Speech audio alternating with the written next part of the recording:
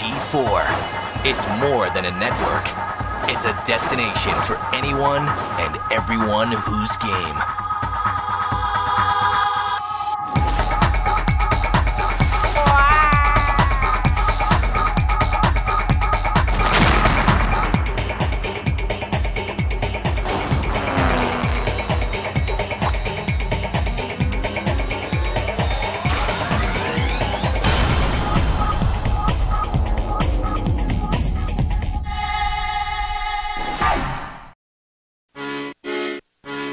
It plays a major part in the video game world. You have your programming and your design, which is 1/3. You have your visual, animation, motion capture, that's 1/3. And you have your audio, which is 1/3. And has grown, just like the industry that leads it. Back then, when I was growing up, it was all about bleeps and bloops. When the music was doo-doo-doo-doo-doo. Originally with video games, it was so limited by what the systems can do. It was just like, God, it's almost painful to listen to some of the music they put in those early Atari games. But the people who create it often go unrecognized. I know the games and I know the music, but again, the composer name. And now Icons gives credit where credit is due. This is the story behind the magic of music and gaming. Say, oh yeah! Oh yeah! Groovy!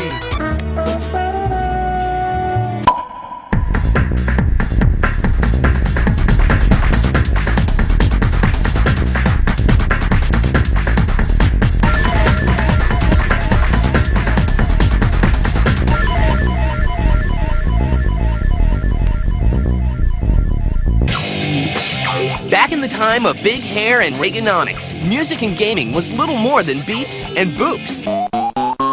But despite these technical limitations, a small group of talented music makers began to make their mark on the gaming world. Two of these pioneers were Clint Bajakian and George Sanger, aka the Fat Man. But like many others, they had humble beginnings. The Fat Man, George Sanger, was a promising physics engineering major in a small liberal arts college in California. There was the potential for him to do something really great in the scientific world, but he got distracted by a couple of things. Number one is that the band was doing very well, you know, and the promise of being a rock star seemed very nice. I marched in a marching band at my elementary school in Concord, Massachusetts. Then I moved on to guitar, and I just started to play, you know, rock and roll and folk and everything. These two aspiring musicians become inspired by greatness. I had this idea that the Beatles just sort of stood out above everything else in my life, and I thought, what is it about them that makes them so great, and how can I capture that and emulate it and spread that kind of goodness to people? I then discovered that I really loved classical music, mostly through Beethoven's Fifth Symphony. And it was then that I decided to get formal with the guitar. I took classical guitar at the New England Conservatory, also majored in music theory, and then finally got my master's in composition at the University of Michigan. It seemed like in normal music, that all the trees had been cut down in that forest, you know what I mean? So I decided nonetheless I'd dedicate myself to my band, because that seemed like the thing to do, and my grades kind of fell off a little bit in the physics area. And I got myself a music major. Fate steps in right around graduation. I was just finishing up my master's degree at the University of Michigan, about to step off into the real world, and I got a phone call from an old friend of mine, Michael Land, who had answered an ad in a newspaper in the San Francisco Bay Area for a composer and a programmer, and he could do both.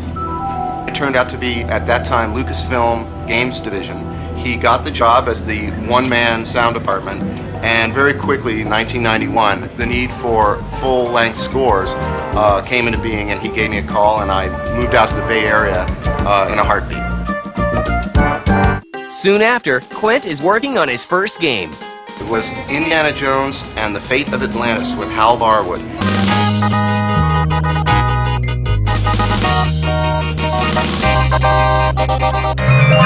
As well as The Secret of Monkey Island with Ron Gilbert. And the Fat Man begins to make a name for himself. After college ended, the band broke up. And And there I was, promising smart guy, should have had a career, and I got nothing but the strange admiration of games, which seemed like rock and roll used to be. By a stroke of luck, a friend of my brother was in the television company, and I offered to empty his wastebaskets for free if he'd let me into the game business somehow. He said, well, you're a musician, aren't you? And I'm like, oh, yeah, well, I'm not really a musician. He said, well, write a tune for this game, and I did. I rose and rose. I was about the only person in the business for many years. He puts together an ensemble of musicians called Team Fat, and together they begin to make musical history. It was a game called Wing Commander. The producer, Chris Roberts, said, can you do something that's sort of like Star Wars and sort of like Star Trek the movie? But it was unquestionably not just a breakthrough game for having introduced this idea of cinematics in a way that no one had experienced before. It also introduced the idea of orchestral soundtracks in a way that no one had approached before. The Fat Man started all out. I mean, he was the one who started us in this industry. So you just gotta tip your hat. Meanwhile, Clint Bajakian makes some of the most memorable music in gaming at LucasArts. It was extremely exciting. When I first started out, I was with Michael Land and Peter McConnell. Michael Land is known for The Dig, the Monkey Island scores in the beginning. Peter McConnell composed Full Throttle.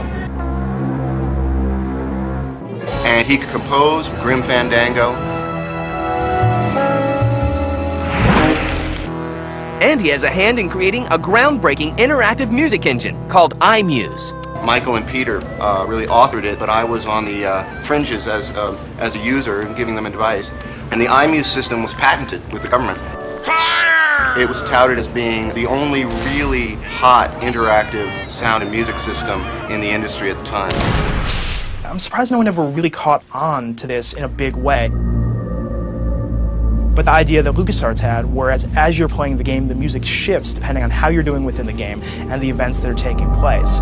It won't do anything. And that was just a phenomenal breakthrough, a phenomenal idea. Houston gives us the go-ahead. Say when, boss. Do it. With the arrival of CD-ROM games, George Sanger and Team Fat become trailblazers once again with The Seventh Guest. Once we've gotten to the CD era, though, you've really seen that people started putting a lot more time and effort and energy into this, going in and recording not only synthesizers, but bands in some cases, orchestras. It was at a time that games hadn't really experienced a lot of audio experimentation yet either. And so the game developers left me alone, let me do something fairly brave with the music. Now we're seeing especially that using a full-on orchestra as opposed to MIDI, it's more the standard. People aren't afraid to do it anymore. They're putting in the time and effort and money to do it because games have become a production on par with movies. The music composed by the Fat Man and Clint Bajakian leads gaming to another level. That's the stuff that really set the tone for the idea that we were going to have these real scores, these real arrangements, and this real lush feeling behind a game. And while they would never guess it, these two pioneers will help pave the road for a new batch of game music makers. Good shooting, mister.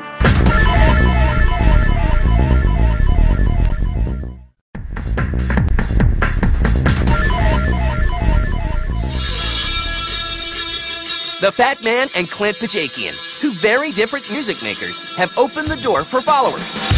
Like Tommy Tallarico, whose musical ambitions have him leaving his home in Springfield, Massachusetts. When I turned 21, I decided I'm going to go up to California. I'm going to do the whole, be a rock star, move to Hollywood thing. So I literally got in my car, packed up, didn't have any money, didn't have a place to stay, didn't know anyone, nothing. Just wanted to be a musician. I drove all the way across country. I showed up in Hollywood. Meanwhile, on the other side of the world in Japan, another future music maker gets his first exposure to some American tunes. When I was junior high, I always listened to Led Zeppelin. And in that high school, I was addicted with listening to the contemporary jazz and punk and progressive rock together. So it was very mixed in various kinds of generations, like 70s or 60s. and European music, American music, Japanese music. So it's all mixed together. But things for Tommy in Hollywood aren't so glamorous. So I picked up a newspaper and I saw a job for selling keyboards at a guitar center, a national music chain. And I said, well, I can do that, I guess. I don't know. I went there and I got the job that same day. I was homeless at the time. I was sleeping on the beach. I didn't have any money. And they said, you start tomorrow. So I started tomorrow. But an amazing stroke of luck changes his life forever. Next day, I come in, the very first person who walked in, I was wearing a video game t-shirt that day.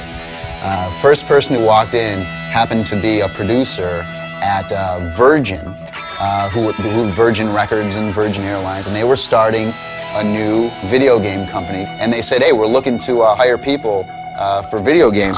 And just like that, Tommy gets his first job in the gaming industry.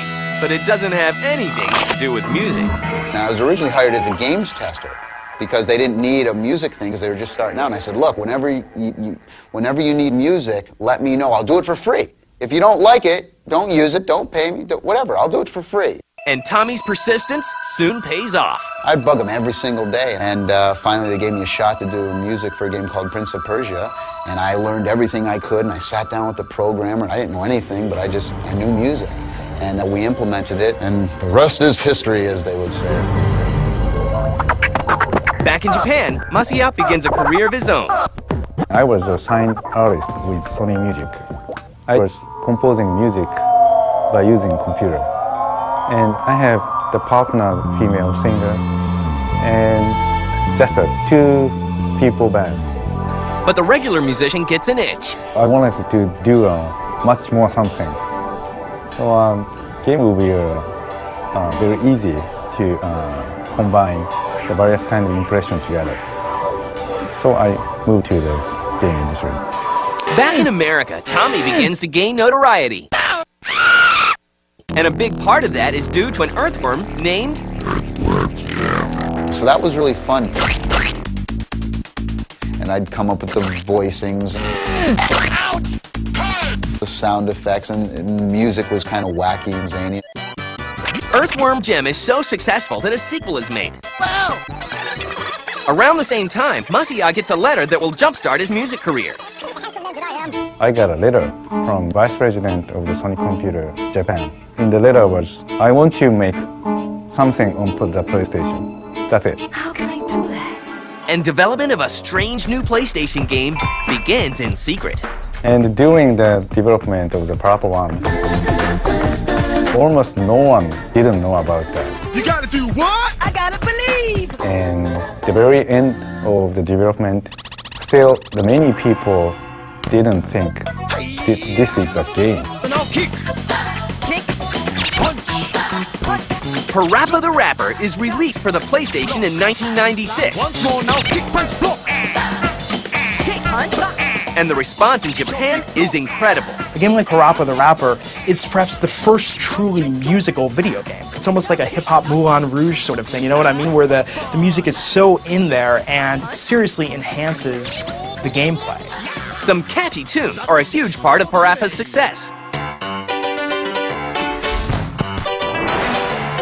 Alright, we're here, just sitting in the car. I want you to show me if you can get far. They found a way to take the music and make the music so much a part of the game that the fact that it was great music really enhanced the gameplay.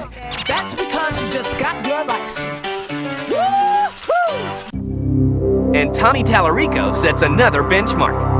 I was the first musician to ever do a video game soundtrack album. In 1994, I had a worldwide record release on Capitol Records called Tommy Tallarico's Greatest Hits Volume 1.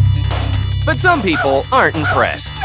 I think the gamers, if they like the music, they'll listen to it when they play the game. I don't think you're going to see much of an urge for people to be driving around in the car, you know, blasting the soundtrack, you know, to a Final Fantasy or Earthworm Jim. You know, I just don't think it's going to happen.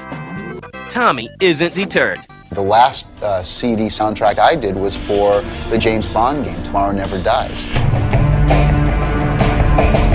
And this is cool. You know, that's really neat.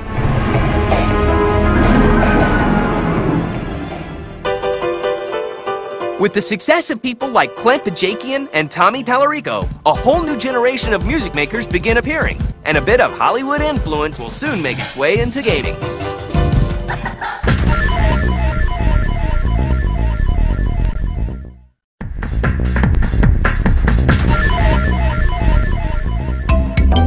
As the quality of music and gaming grows, Hollywood begins to take notice.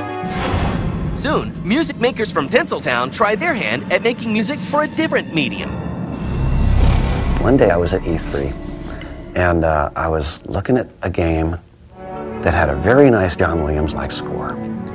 And I wasn't wearing the outfit. I asked the guy at the booth, said, wow, I said, who wrote that music? And he said, well, I probably shouldn't tell you this because it's a secret, but John Williams wrote that music. I said, whoa, man. Perhaps one of the most active Hollywood musicians to cross over is Scott Gershon. I started originally doing cartoons. I did Defenders of the Earth, I did Transformers, G.I. Joe. Then I made my way into television, a TV show called Beauty and the Beast. I've been very fortunate, I think, in my life to work on a variety of shows. I've done a lot of work with Oliver Stone. I really liked working, Born on the 4th of July was special to me. So was JFK. It was just a very interesting way of utilizing sound design in a musical fashion and being able to have emotional impact with it. It was also fun working with John Williams. Scott's first video game project is a remake of a classic. My first game was Pitfall Harry, the Might Adventure with Activision. And he has an easy time translating his skills from TV and film to games. The technology you always used in film were samplers and synthesizers. So when I saw a lot of the game consoles, to me they were just another synthesizer. So all of the memory constraints and everything else that we had to deal with was just par for the course. And I don't know, I've always been a fan of games. And we just kind of grew it from there.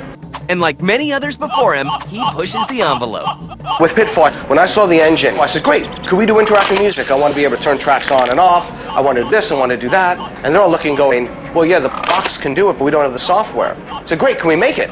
Can we write the software? Yay, you know, and we did. But Hollywood hotshots aren't the only people getting involved. A new breed of young composers blaze their own trails. Stephen Rippey and Kevin McMullen's work on Age of Mythology from Ensemble Studios is a great example of modern sound design and music in gaming. We started off the project knowing that we wanted to build up our libraries as much as we could. We took trips to the zoo, some water parks, and around the office with mics and tape recorders, and we hit things, and we hit each other, and we yelled and screamed. And at the end of the day, we have what we hope sounds like a bunch of Minotaurs and Pegasi. In this game, we've integrated a lot of live instrumentation. Bring them in and incorporate them into the music. And this music system is also a dynamic music system. So while you're playing the game, it changes moods based on what's going on. Whether there's a lot of action or if you've had a big loss, the music seamlessly mixes down to sort of a mellow mix version. And then if there's a big battle, the battle music cuts in and it's this big orchestral kind of thing. Scott's work is good, and the work keeps coming in. We've done a lot. One of the things was I was the lead designer at SoundLux and created SoundLux DMG. I'm the founder of it. The things we've done is Rainbow Six. Man down! Need some backup now! We've done all the Quakes. Been able to do Undying. We've been doing McWarrior too, and on and on and on. But Scott enjoys the anonymity and never forgets that it's all about the games. When somebody sees one of my projects, whether it's a game or a movie, I actually don't want them to be concerned who I am. I don't want people to know who I am. Because I want them to enjoy the movie or the game. They shouldn't be going, wow, what great music, what great sound design.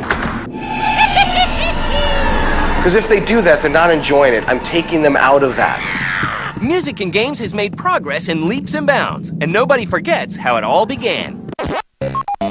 Back then, when I was growing up, it was all about bleeps and bloops. When the music was doo doo doo doo doo. Originally with video games, it was so limited by what the systems can do. It's just like, God, it's almost painful to listen to some of the music they put in those early Atari games. You know, these kind of annoying, repetitive, catchy sometimes tunes. It was the kind of thing, if you turned it up too loud, you felt like your speaker was going to explode. They're putting out soundtrack albums, and it's been a funny progression. Yeah. I think we're at a great stage in video games right now, and things are only going to get better from here. And as far as the music goes, it's better than it's ever been before. And I'm sure the future holds more interesting twists and turns. And the industry is still evolving. It's a constant learning process, and you just get to expand and expand. I don't see how I will ever run out of new and exciting things to learn about music or sound or the applications of those in a game. So hopefully we get to keep doing it for a while. It's so exciting to be in the video game industry right now. It's such a new industry, yet we forge ahead every single day. It's an amazing industry. It's just been fun. I mean, the graphics have grown, the technology has grown. The ability for us to be more powerful with audio has expanded incredibly. And while things just keep getting better, the true trailblazers have a bit of advice for the next generation. The first thing I would do is study an instrument. Piano is a very good foundational instrument, but any instrument is important. Flute, guitar, trumpet, drums. And keep an eye on the games industry. Play games, enjoy games, read the periodicals about games, and try to get to know people who create games, because that's where the real war stories happen. That's where the real rubber hits the road. Okay, that's it. Good luck.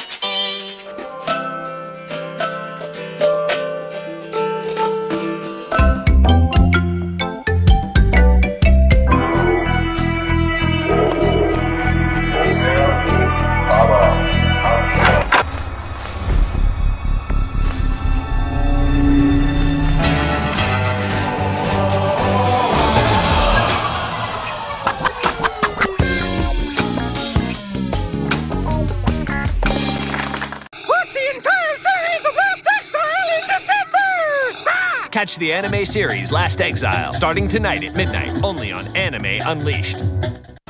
Break out the honors. X-Men Legends is one of the best co-op games of the year. Game Informer declares it's the X-Men game we've all been waiting for. X-Men Legends, rated teen. When am I supposed to add this? Snoop wants to know when to add the fabric softener. I don't know. Ask what's his name. Snoop use fabric softener? Snoop does his own laundry? That's hot.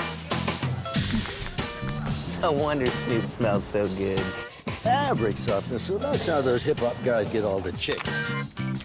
Now, for a limited time, get the new Sidekick 2, only $1.99. Everybody needs a sidekick.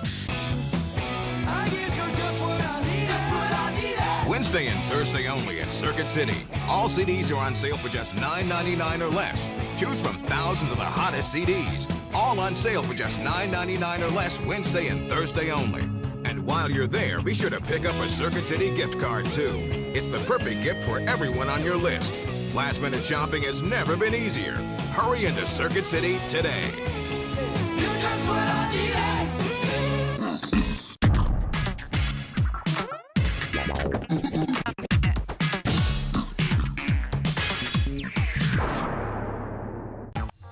Hate your job, bored with your friends, feel like you're stuck in a rut? Sounds like you could use a dose of epic fantasy gaming. Gone is the workday drudgery of your office job. Now you're a wandering knight on never-ending quest. Say goodbye to the same old faces and say hello to witches and wizards who hold the key to adventure. And best of all, we'll have you home by dinner time. Your journey begins right now on Cheat.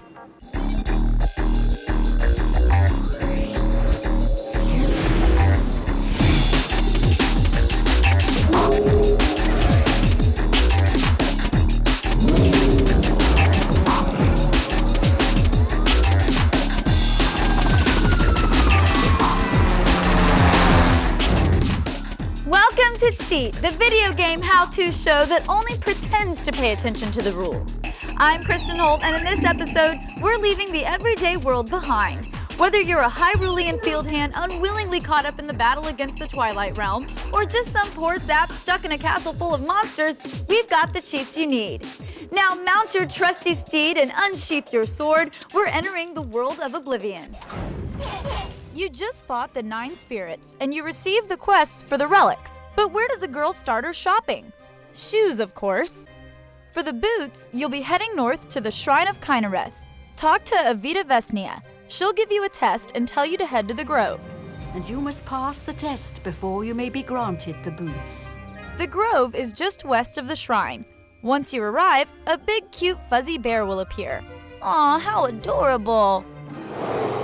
Wait, Oh, so that was the test. Good thing I'm a lover, not a fighter. Proceed through the door and into the cave to claim your new boots. Next, we're shopping for a shield. Sir Henrik said the shield is being held in Fort Bulwark. It's like your typical fort, however, it's filled with conjurers who summon enemies. Your task is to fight and explore the whole dungeon, but there are 3 puzzles you need to solve. The first puzzle is fairly simple, but it requires you to listen closely. You'll see several layers of floor panels. As you step over each one, it makes a certain click. But one from each layer will sound different. All you have to do is step on the panel with a different click as you walk through the hall.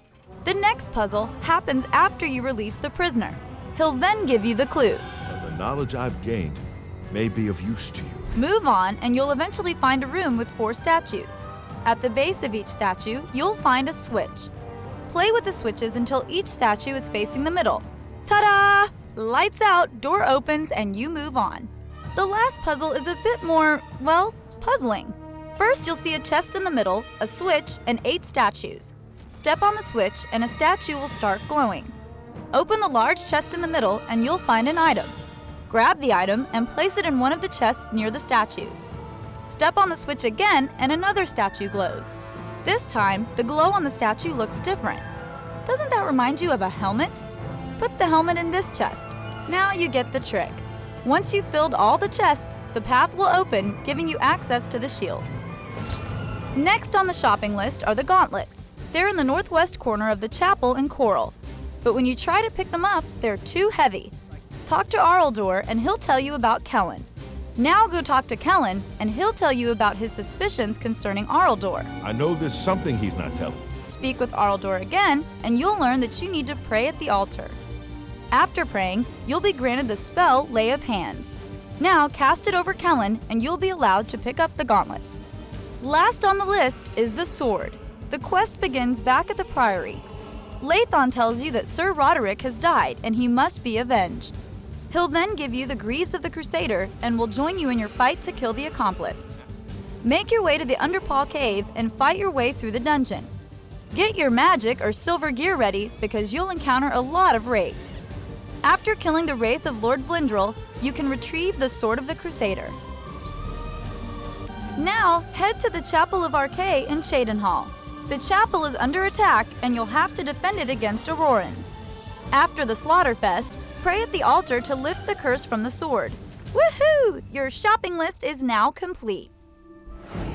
And believe me, you want to make sure you remove the curse from that sword before you leave the temple, because if you don't, you'll void the warranty and then you're stuck paying for any parts or service out of your own pocket. And if that wasn't enough excitement for you, it seems that Link is about to encounter the Hyrulean equivalent of a Bigfoot in the Snow Peak ruins. Witnesses in Zora's domain claim that the beast from Snow Peak has been sighted in the village. After some investigation, you'll track the monster down and learn that he's not such a bad guy after all. His name is Yedo, and he's been taking fish from Zora's domain to feed his sick wife. What's more, he has one of the mirror shards you're searching for and invites you to his home, the Snow Peak ruins. Inside, you'll find his wife Yetta recovering by the fireplace. She explains that she got sick after they found the mirror. They've locked the bedroom door, so she gives you a map to find the key. Yeto is in the kitchen making soup. Use an empty bottle to scoop up the fishy broth, which heals 2 hearts. In the next room, you'll find an icy block puzzle. Push one of the blocks around the edges until it's in the notch near the bottom. Then push the other block around to slide it into the groove with the switch. Head through the next few rooms to reach the spot marked on your map. Destroy the icy monsters to access the chest and get the pumpkin?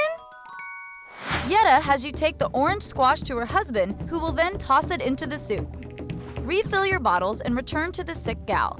She apologizes, marks a new spot on your map, and opens the door to the courtyard. Dig up a buried key to unlock the door to the adjacent room. Use the lever on the wall to transfer a cannonball outside. Turn the cannon around and use a bomb and a cannonball to crush the icy creature blocking your path. In the cramped hallway beyond, you'll be ambushed by a knight swinging a wicked ball and chain. It's hard to get around the brute, and his only weak point is the tail poking out under his armor. Wait for him to throw his weapon and run behind him to attack. Defeat him, and his massive weapon will be yours. The ball and chain's main function is to break things. Blocks of ice, suits of armor, and valuable antique furniture are no match for the spiked steel ball. Head into the back room and break away the ice to claim the prize you've been waiting for. Goat cheese. Wait a second, goat cheese? Where's the bedroom key? Go back to see Yetta. Hey, you're cute and all, but where's the key already? She thinks it over and asks you to give the cheese to Yetto. Fill your bottles with his hearty new brew and go back to the wife. She promises the key is upstairs and marks your map. Head upstairs and break through the damaged floor to find a piece of heart. Then go through the unlocked door and hit the chandelier with the ball and chain to cause it to swing. Use the swinging platform to jump across and get a key. Unlock the foyer's upper level and cross a series of chandeliers to find a second piece of heart. After that, head back to the west wing to solve a second block puzzle. Keep the wedge crate where it is and push the other two to the back. Then take the back block and circle around it again to hit the switch. When you reach the cannon on the upper level of the courtyard, aim it at the ice monster above the ladder on the east side of the building. Then go downstairs to collect a cannonball. Use the levers and cannons to transport the ball up to the balcony. Blast away the frozen baddie and climb the ladder he was guarding. You'll have a showdown with several knights in the chapel and earn a sausage in return. Oh, sorry, this time it's actually the bedroom key. Yetta will meet you outside and take you upstairs. As she dares to take one last look at the mirror, its power turns her into a crushing mass of ice called Blizzetta. But don't worry, chip away the ice and this story will still have a happy ending. And speaking of happy, did you know the cheat sheet is back? Yep, just visit G4TV.com/cheat sheet to unlock our database of more than 15,000 game tips. Now go get a sweater. Castlevania's up next after the break and it's gonna get drafty. But first, check out this quick cheat for Wii Sports. If you love your Wii Sports, but just want a little more flavor, then check out these quickies for tennis and baseball on the Nintendo Wii. Strike!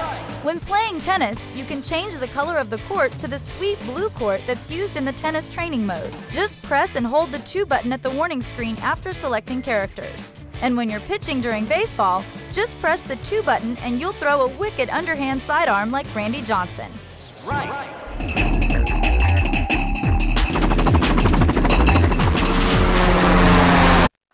Viewers agree. It's the show for everything you care about. We really do know what you want. Kevin is my role model. We have the internet. Olivia equals hot.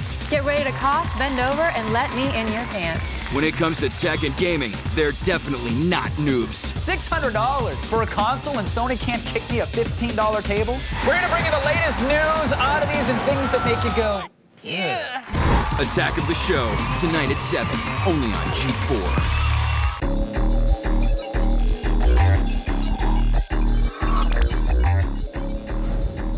Welcome back to Cheat's fantastical cabinet of mysteries.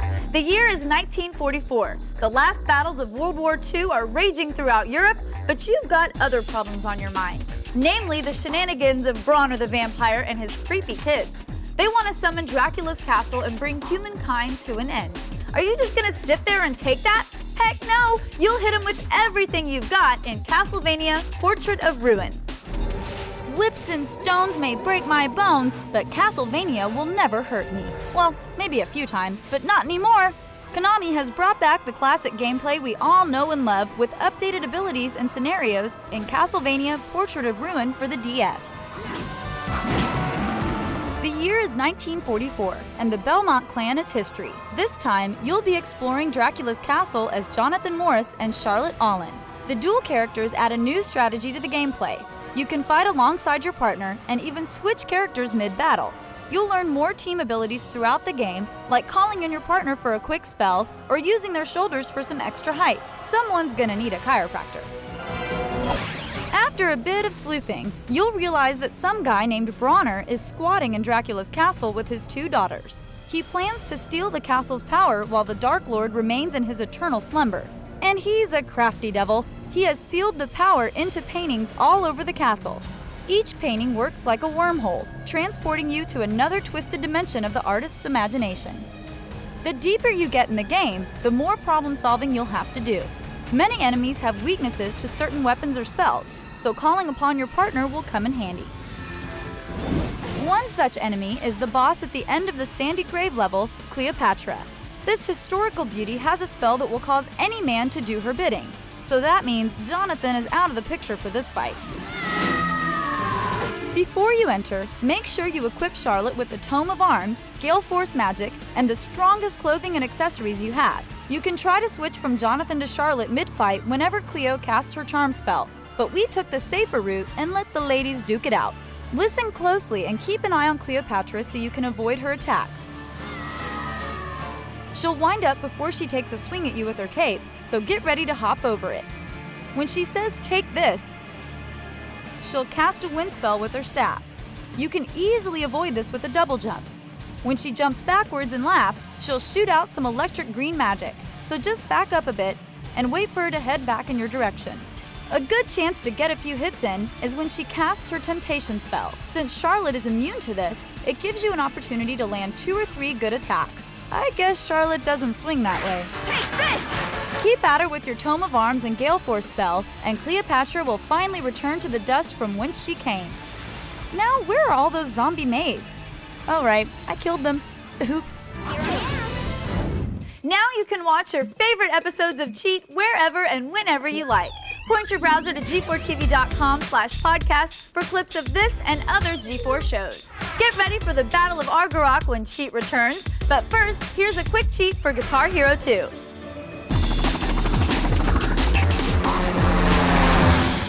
Looking for a little variety in your life? Check out Guitar Hero 2 for PlayStation 2 to light the place up. Enter this code at the main menu, and the lead singer's head will be engulfed in flames for the set. I know you're thinking he looks like a knockoff Ghost Rider, but trust me, this game is far better than the movie.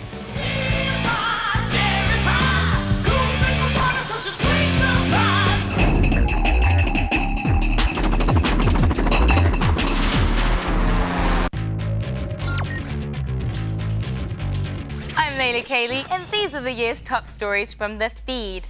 It's official, the Nintendo Wii is the year's biggest success story. With a total of 3.19 million consoles sold worldwide, it blew away next-gen competitors PlayStation 3 and the Xbox 360.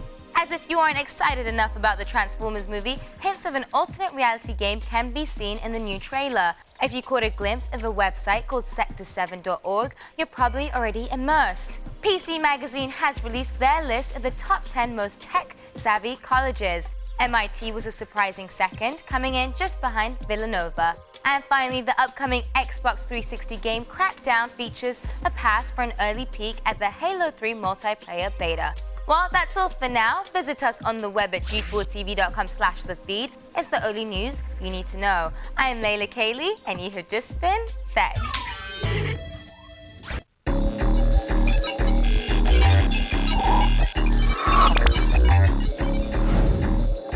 Welcome back to Cheat's Fantasy-O-Rama. You know when you're looking for that last missing shard of a magic artifact and you find out it's being hoarded by a fire-breathing dragon? I hate it when that happens. But we can get through this together. Here's how to defeat Argarok in The Legend of Zelda Twilight Princess. High above Hyrule is a city in the sky where the strange Uka people live. The home of these chicken body creatures is being ravaged by an armored dragon named Argarok, who also holds the final shard of the Mirror of Twilight. After locating a second claw shot, you'll climb the windy heights of this ruined city to find and slay the dragon. The battle with Argarok takes place on a grassy rooftop with 4 tall pillars. The dragon circles the building from a distance, coming close when it's ready to attack. He blows fire, swoops in to ram you, and flaps his wings in an attempt to blow you off the platform. Argarok shows few weaknesses, but you can hang him from his tail with the claw shot. The massive beast will shake off a tiny human like Link, but by equipping the iron boots, you can tip the scales to your advantage. The weight of your boots will pull the dragon to the ground, dislodging some of his armor on impact. Argarok will then avoid your attacks by hovering high above the field. Use your claw shots to reach the top of the pillars where you can latch onto the tail again and drag the monster back to Earth. As the dragon shakes off his remaining armor, a storm rolls in, and the rain causes a ring of flying plants to sprout from the field. Return to the top of the pillars and use your claw shots to move from plant to plant, avoiding Argarok's jets of flames.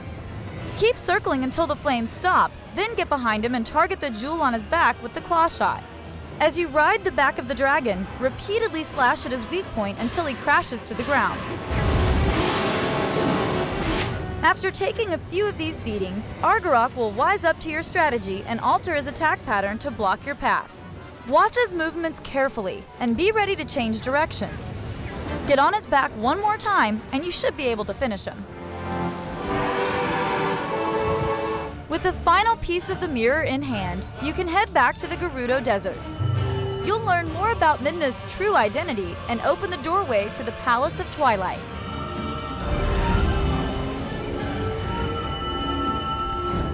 Hey, the cheat sheet is back! No, really, I wouldn't lie about something like this.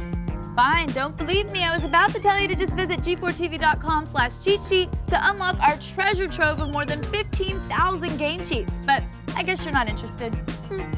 We're headed back into Oblivion when Cheat returns after the break, but first check out this quick tip for Nintendo Wii players.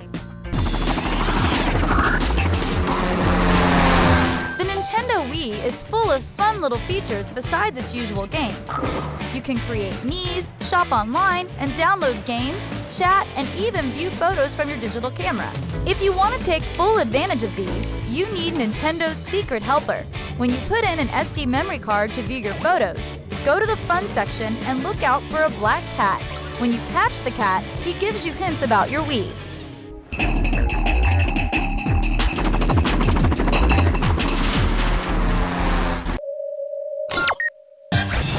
When America needs a hero. When freedom stands alone. Let's join Special Agent Bob and Secret Agent Steve, 2 of the finest official, unofficial Splinter Cells. You want to play Navy SEALs? No. Come on, I'll be Charlie Sheen, and you can be whoever else was in that movie. I think Bill Paxton was in that movie. You can be him. I'm not playing Navy SEALs. And Bill Paxton was not in that movie. Dude! What? Can we just drop it? He wasn't in the movie. Jesus, did you really need to kill him? What? Hey look, Bill Paxton was in Navy SEALs. IMDb said... Hey! We're almost out of here, just down that tunnel. Which Navy SEAL are you? Well, I guess I'll be Bill Paxton. Steve? Steve, I'm coming! Steve! Stay tuned for the continuing adventures of Bob and Steve.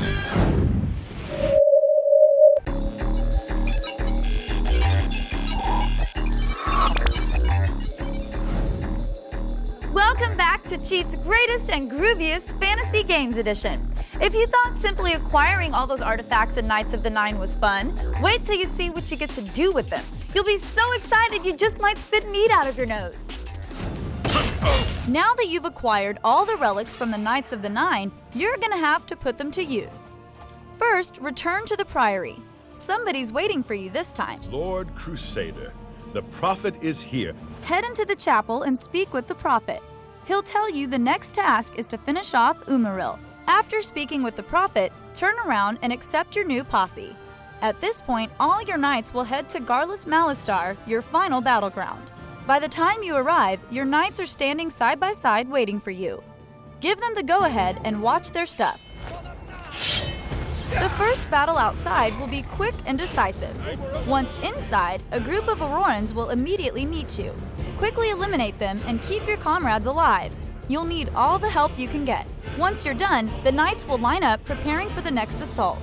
Activate the switch in the center and rush to the large gate straight ahead. You'll quickly be met by a large group of Aurorans. After you've cleared the area, follow the marker and proceed to the next room. You will now see 2 gates. Your knights are standing at the ready. Activate the switch in the middle and your comrades will charge forward. A large group of Aurorans will start attacking, but sometimes it's better to just avoid fighting. While your knights engage the enemy, run through the room, then up the stairs to the glowing orb. Now quickly activate the orb. Hey, where is everyone? Time to move on. The end is near. Continue fighting until you see Umaril descending the stairs. Now you're gonna finish off his physical form. This is it, boys! After defeating Umaril's physical form, cast Blessing of Talos and you'll... Whoa, this is so trippy! There he is again! Die, you monster! Defeat Umaril and you'll fall from the sky, but miraculously end up back at the Priory surrounded by the 9 ghosts. Walk outside and your knights will begin celebrating your survival. Hail the Lord Crusader! It's Miller time! Hail, hail the power of the Lord Crusader is arisen! And that's all the cheat we have for you today. Thanks for watching. If you missed any of these tips, visit g4tv.com/cheat, or you can write to us at cheat@g4tv.com. Until next time, I'm Kristen Holt, and Cheat wants to wish you a happy holiday.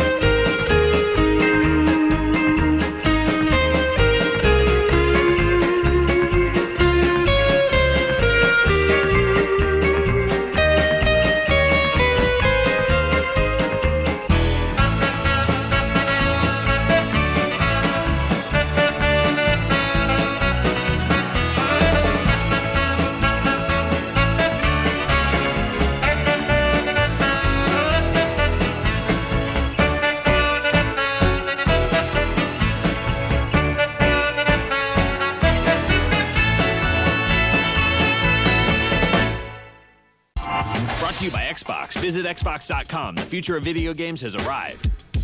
We thought they'd never find us. We were wrong.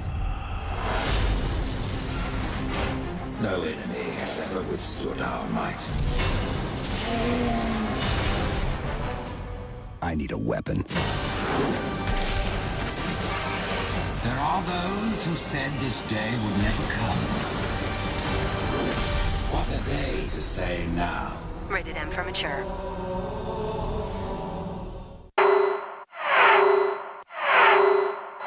This week on G4, see Hoop's hottest stars as Sweat takes you to the 2004 NBA All-Star Game. You gotta see this.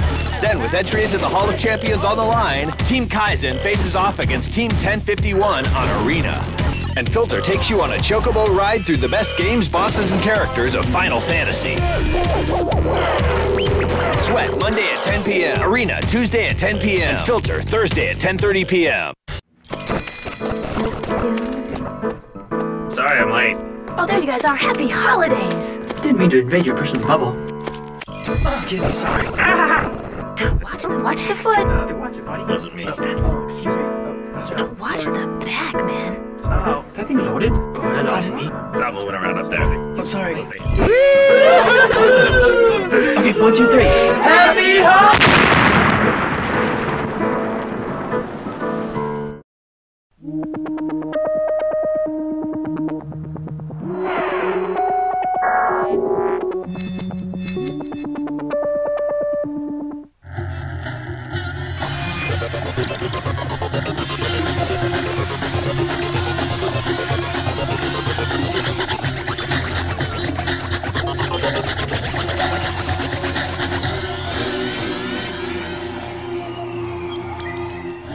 Previously on Blister.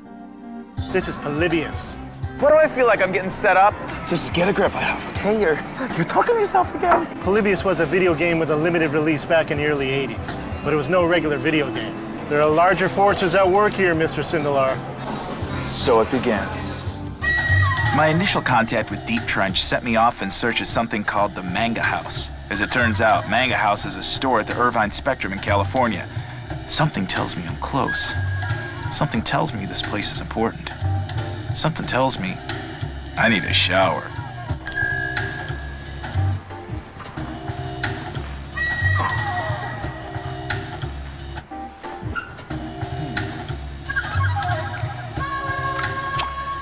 Nothing suspicious here.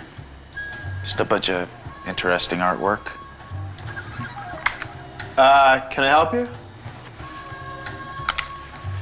Have you ever heard of a video game called Polybius? Sounds familiar. Why? Anything suspicious about Spy Hunter 2 or Kill Switch? Man, I don't know. Maybe I'm just stretching here. But I'm even thinking games like Futurama, Whiplash, and Command & Conquer General Zero Hour connected to the Polybius. Can I let you in on a little secret?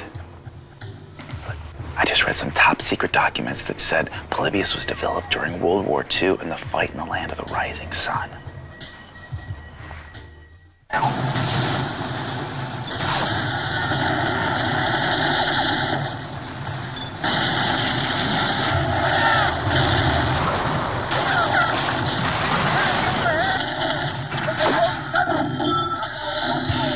Starting with the invasion of the beaches at Normandy and Allied assault, EA has made big, cinematic action openings for the Medal of Honor series, its calling card.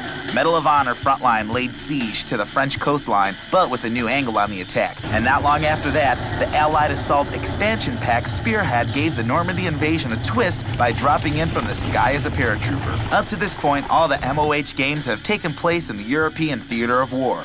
Until now. Medal of Honor Rising Sun refocuses and recalibrates the action into the South Pacific for a fresh perspective on the other half of World War II.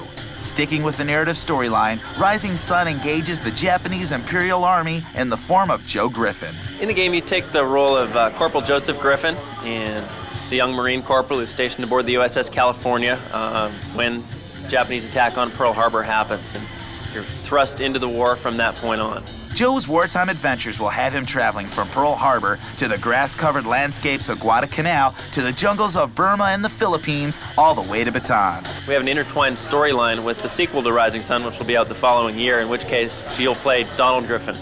So you'll see the other side of the story with a parallel timeline.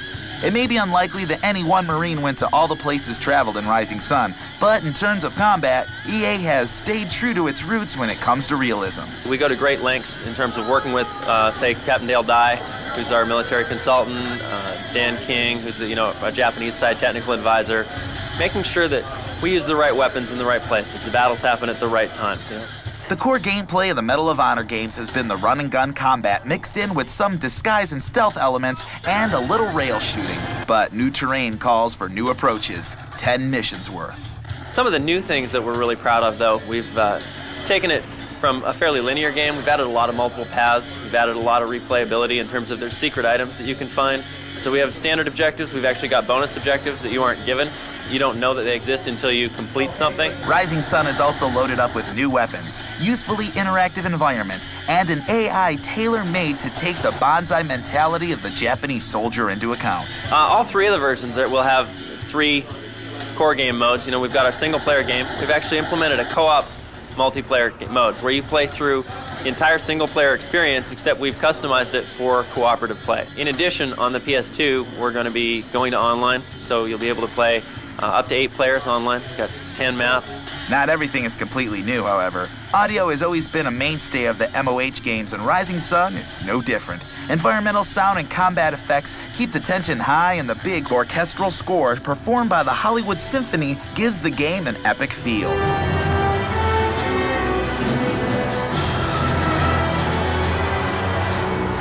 Medal of Honor Rising Sun, let's take that hill.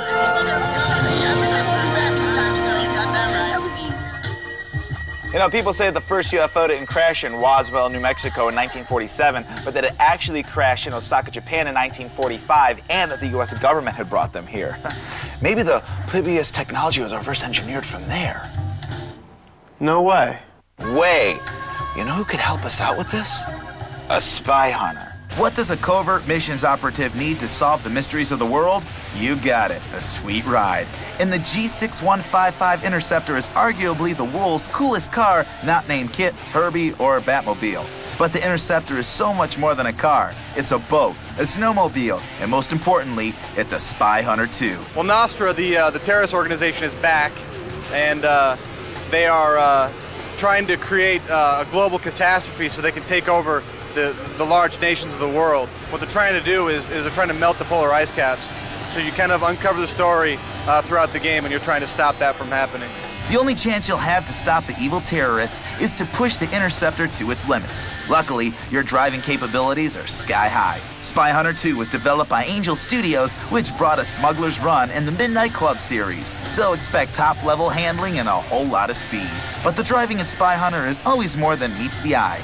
It's in the transforming. When you drive from surface to surface, your vehicle automatically morphs from a car to a boat, to a snowmobile, to a motocross bike, to a jet ski. And it also makes Julienne fries out of the baddies. We've added weapon customizations this time, where you can, as you progress through the game, you get weapon upgrades. And before a mission, you can actually choose which weapons to put where on the car. Defensive weapons also take an upgrade. The fully rendered rear-view mirror lets you drop your oil slicks and sticky bombs with precision, eliminating those annoying hanger-oners that will chase you through the varied and expansive levels. So there's 4 different environments. There's Asia, there's New Orleans, there's the Swiss Alps, and Russia.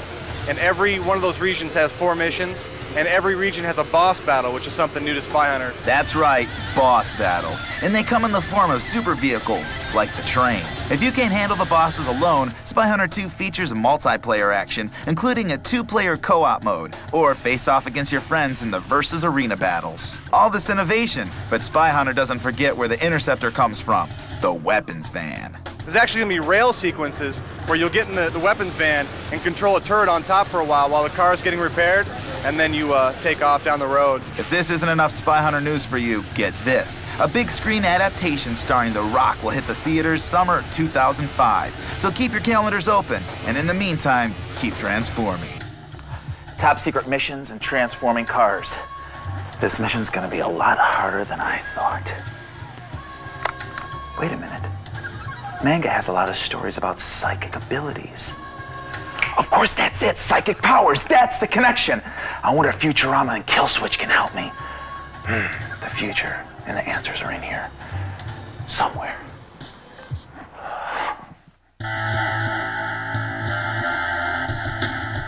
G4TV for gamers and Tech TV are connecting to form G4 Tech TV. Coming May 28th. Stay connected. For more information, go to G4TechTV.com.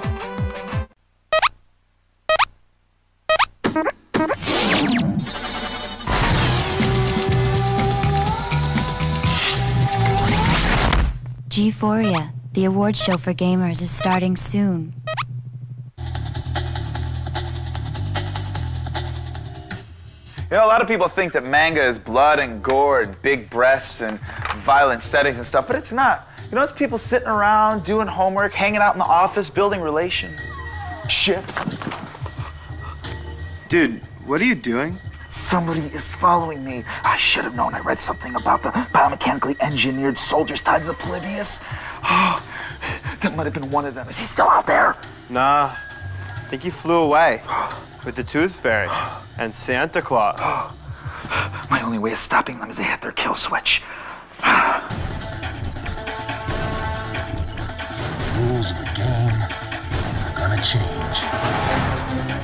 All you know is this. You are a bioengineered soldier who spontaneously regenerates his health. You have an arsenal of automatic weapons and a keen sense of taking cover when faced with enemy fire. And you keep having flashbacks. Who are you? Are you Jason Bourne from Bourne Identity? Are you Leonard Shelby from Memento? Or are you Sister Mary Clarence from Sister Act 2 Back in the Habit? That's all I wanted to hear. You'll have to play Kill Switch to find out. To play Kill Switch is to learn to survive a fierce reality-based third-person shooter, and to learn to duck and cover. It's not your standard run and gun. You're going to be thinking about how you're going to use your environment, how you're going to move from cover point to cover point, how you're going to outthink your enemy. And because they're thinking too, they're going to try to be thinking how are they going to flank you, how are they going to get you out of that cover point or into the open. The cover system is based on your ability to grab objects in the environment and use them as cover. Buses, boxes, and piles of wood, they all work. And while you're taking cover, stick out your gun and shoot blindly. You can lay a cover of lead over an area without exposing yourself to enemy fire. But don't go thinking you're invincible, Mr. Smarty Pants, because these enemies didn't eat Stupidos for breakfast either. The enemy AI keeps them in deep cover too. You're going to realistic, real-world environments. You'll be in hotspots of today's military and political hotspots. Places like the Middle East and the North Korea areas and the Caspian Sea. In like the Middle East, you'll be in the city streets, infiltrating different buildings and such, and accomplishing different objectives. We have an oil rig. Each of the levels will have a really good ramping up of getting into a place, achieving your objective, and getting out. And getting out is really where all hell breaks loose. And nobody knows how to equip themselves for Armageddon like a biogenetically engineered soldier of fortune. We have about 10 plus different weapons, and they're all real world weapons that we're basing off. So we have the M4 with a 203 grenade launcher, the SAW, the M249, different sniper rifle, a shotgun, that sort of things. All the very realistic real world weapons, modern day weapons. In addition to these pistols, you're packing a healthy assortment of grenades, including sticky grenades, flashbangs, and fry grenades. Let them fly. The mystery may lie in your identity, but the conspiracy lies in the kill switch.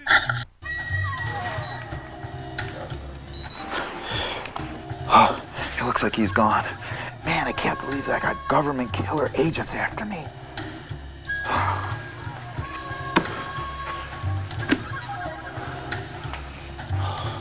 I wish there was some way I could look into the future. I wish there was some sort of Futurama device that could just distort the time-space continuum. This is the end of the world as we know it. Futurama may be gone from network television, but in the world of video games, a world we're somewhat familiar with, Futurama will never die. That's because the fine folks at Vivendi Universal have heeded the call of the fans of the cult animated hit. At the risk of editorializing, this reporter applauds the demise of the pathetic human species. Yes, Futurama, the cartoon that wasn't The Simpsons but never wanted to be. It strived for something different. Like me. Different. Also, why are you wearing that funky hat? Plot. Professor Farnsworth sells the Planet Express to that Steinbrennian businesswoman, Mom. Obviously, this leads to Mom taking over 50% of the world. That's cute. Making her the head honcho, Big Cheese, El Ruler Supremo. And with the help of her Deathbot troopers, Mom plans to enslave humanity. Okay. In hindsight, maybe I shouldn't have sold her Planet Express. The mission is simple. Go back in time to stop this event from taking place. Yes, a trip into the time-space continuum. There are 4 characters you can play as in Futurama. Fry, the pizza delivery guy from the past. Leela, a one-eyed sexpot who takes no crap. Bender, the robot who's all about crap. And last, but also last, the intrepid and ever-so-gallant Dr. Zoidberg. Each one has their own unique fighting style and specific weapons. And then there's Dr. Zoidberg. Not a pretty sight, but then again, neither is Zoidberg. The gameplay isn't gonna knock you on your Farnsworth. It's a puzzle jumper, or as those in the early 21st century called it, a platformer. Fry will specialize, although that may be too strong a word for the dim-witted Fry, in guns, and his action takes place around old and new New York. Leela does that Lara Croft thing, depending on hand-to-hand combat to get her through the Sun Planet level. And Bender? Well, Bender spins around delivering more robotic moves than a whole season of Soul Train circa 1981. And Dr. Zoidberg? Well, what words can be used for Dr. Zoidberg? That was odd. Mighty odd. All the actors from the television show have lent their talents to the game. That includes Katie Seagal and the voice acting name of names, Billy West. I can burp the alphabet. A, B, D, No, wait. Futurama the game was also written by the Emmy Award-winning writers of the show. Yes, that includes Matt Groening. He's kind of a big name in the world of animation, just in case you didn't know. As a matter of fact, or fiction, the game plays out exactly like the lost episode of Futurama. And judging by the ratings, a lot of the episodes may seem lost. But if you're one of those angry viewers who wrote letters or signed petitions, or like me, crawled up in fetal position and cried for more Futurama, cry no more. Futurama lives. So what was death like, Fry? Well, first everything went dark. Then this bright light appeared, and it said, "Game over." I've seen the future, and it's very bizarre. I don't know what to make of it. In my research of Polybius, I've noticed something called whiplash and something else called Command and Conquer Generals, 0 Hour. It's all very, very confusing. Note to self, get new deodorant. Fast.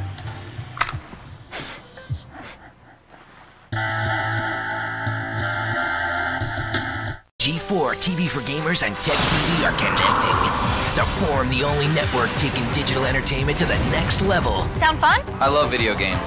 Plugged in to every aspect of games, gear, gadgets, and gigabytes. That was unexpected, right? Okay. You're watching G4 Tech TV. G4 Tech TV. Stay connected. Tune in for a sneak peek of Tech TV all week at 4 p.m. and 11 p.m. For more information, go to g4techtv.com.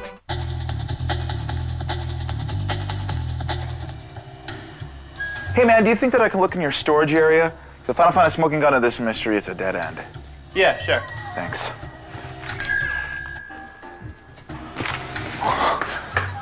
I am so glad that you're here. I don't know what I'm doing. We can't talk here. What? Will you please help me out here? You can't stop now, Bill. You're close. You've never been closer. Nothing's worth dying over. If you give him now, he wins, and he'll continue his plan for global domination. Who wins? What plan?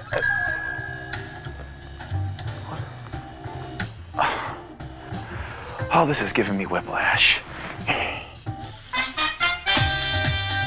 Top secret medical experiments gone awry? A crazy weasel named Spanx chained to an uptight rabbit named Redmond? Dogs and cats living together? Will the conspiracies ever end? I'm getting whiplash from all of this. Spanx and Redmond are escaping from the facilities of Genron, a high-tech sort of animal testing, product manufacturing facility. As such, they've each sort of been subject to testing within the facility. Spanx specifically has been the victim of electricity testing. Redmond's specialty was hair and makeup. More specifically, the DuraSpray hairspray was a product that Genron was trying to perfect on him and found a particularly strong batch. So his natural affinity is he's impervious to pretty much anything. And in creating the duo, one of the things we wanted to do was get away from sort of a saccharine sweet, cutesy Disney type feel. We were inspired by things like Ren and Stimpy. True to their tweaked dispositions, the dynamic duo do their best at destroying the labs and scientists of the Genron Corporation. Geez, I hope I can get my 401k money back. In fact, destroying just about everything you see would be in the best interest of imprisoned animals everywhere, especially since there's a tracker that lets you know how much money you're costing the evil empire. The game definitely has combat as a focus. We wanted to make sure we had an interaction set that was different than just platform jumping. So there's plenty of environment navigation in the game, but we wanted combat to be a big part of the game. But at the same time, we wanted to create combat that wasn't brainless button mashing. Combining the powers of the team is as easy as chewing up Hyper Snacks and attributing the powers to either Redmond or Spanx. Boosting up Redmond, the indestructible rabbit, means he'll do more damage. Give the juice to Spanx, and the health capacity for the duo goes up. There's also a reward system for stringing together combos of combat and destruction. This pretty much results in the Hyper Bunny madness. And when Redmond and Spanx need that extra backup, it will come in the form of other animals released during their outburst. Weasels, rabbits, monkeys, whiplash. You know, the Japanese have a saying for this. Oh yeah? What's that? I don't know, you're the one that works at the manga house. What's your point? My point is this. I think this is a test. It's my true hero's calling. I'm about to cross the threshold. We're getting to the 0 hour. I've got to get moving. What was that? Tensions are high.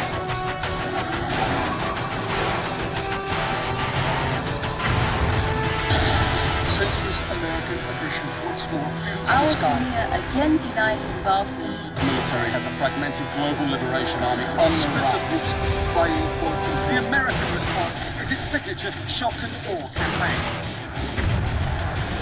The conspiracy is never ending. Who are the good guys? Who are the bad guys? And who is the true enemy of freedom? The Soviets and psychic scientists from the Command and Conquer of old were replaced by the Global Liberation Army for Command and Conquer Generals. The expansion to CNC Generals called 0 Hour once again teams up the good old US of A with Mother China to defeat the terrorist threat. No cost is too great.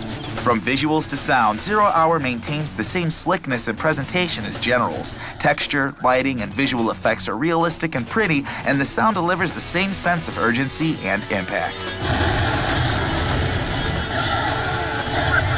The game is separated into single-player and multiplayer, with the single-player mode being subdivided into campaigns, skirmishes, and general challenges. Each army is mounted for 5 missions, and they all play on new maps with several new and modified units. They're attacking our base. China will grow large. The new campaign showcased the latest units, such as the US's microwave tank, which disables buildings and cooks troops. The Chinese Helix helicopter adds some death from above in the form of napalm and gunfire, and the GLA have a new sneak attack. There are a bevy of other weapons and upgrades available as well, such as saboteurs, combat cycles, carpet bombs, satellite hacks, chemical suits, and sentry drone guns, among plenty of other deadly options. General Down versus General Towns. A new feature is the General's Challenge, which is basically set up as a dirty fight in the alley. After you've been called out, you must figure out how to use your army to its strategic strengths. There are 3 generals for each army, and each specializes in a particular aspect of war. For example, General Kwai is big on tanks, while General Granger commands the skies with air power. After the initial selections, you build up your defenses and let the fighting begin. Good, bad, or ugly. In the New World Order, you never know who the true evildoers are, and it's only during the 0 hour that men are made into heroes.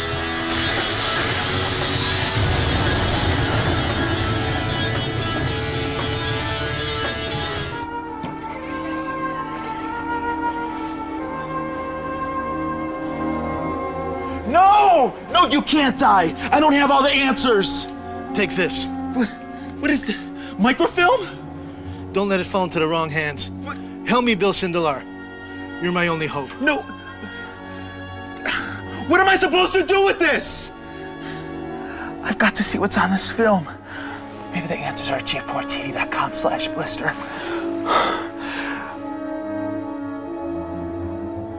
Don't sweat it. I'll find a way. Or I'll duck down, or I'll just fly out using my Matrix powers.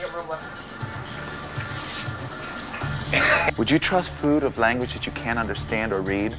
Can you see the script in the thing? Get it out. You don't need it. Always, Bill.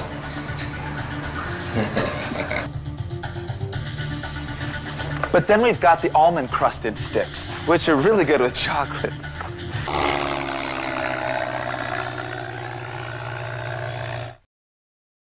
Oh boy, the holidays are busy.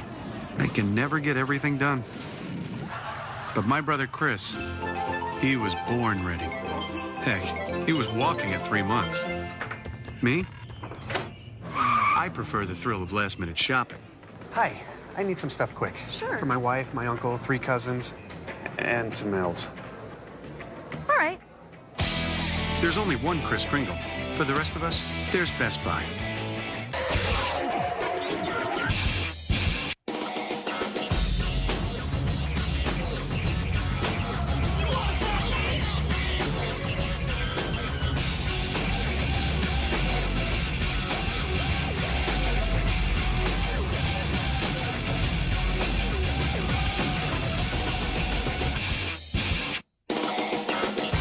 Metroid Prime 2 Echoes, only for Nintendo GameCube. Rated T for Teen.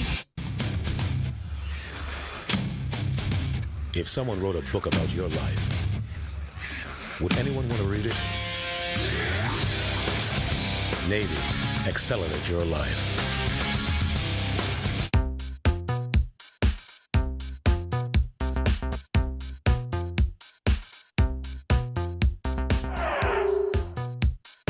I try to kick as much ass as I can with what little I have. Darkness, you afraid? I'm not. When you take a talented team of artists, when you see that game on the screen, you say, wow, what is that? You see Vin Diesel there, and his muscles are buff. It almost looks lifelike. It's somewhat scary how realistic the graphics really are. Very few games I've played that I've actually been frightened at. And an epic film.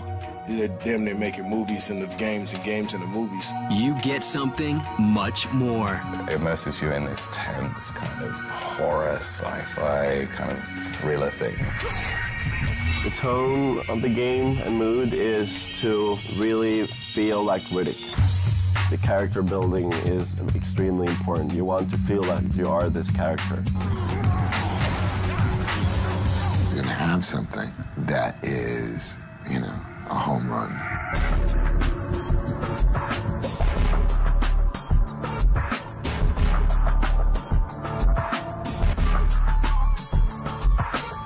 This is the Chronicles of Riddick, Escape from Butcher Bay. The dark can protect you.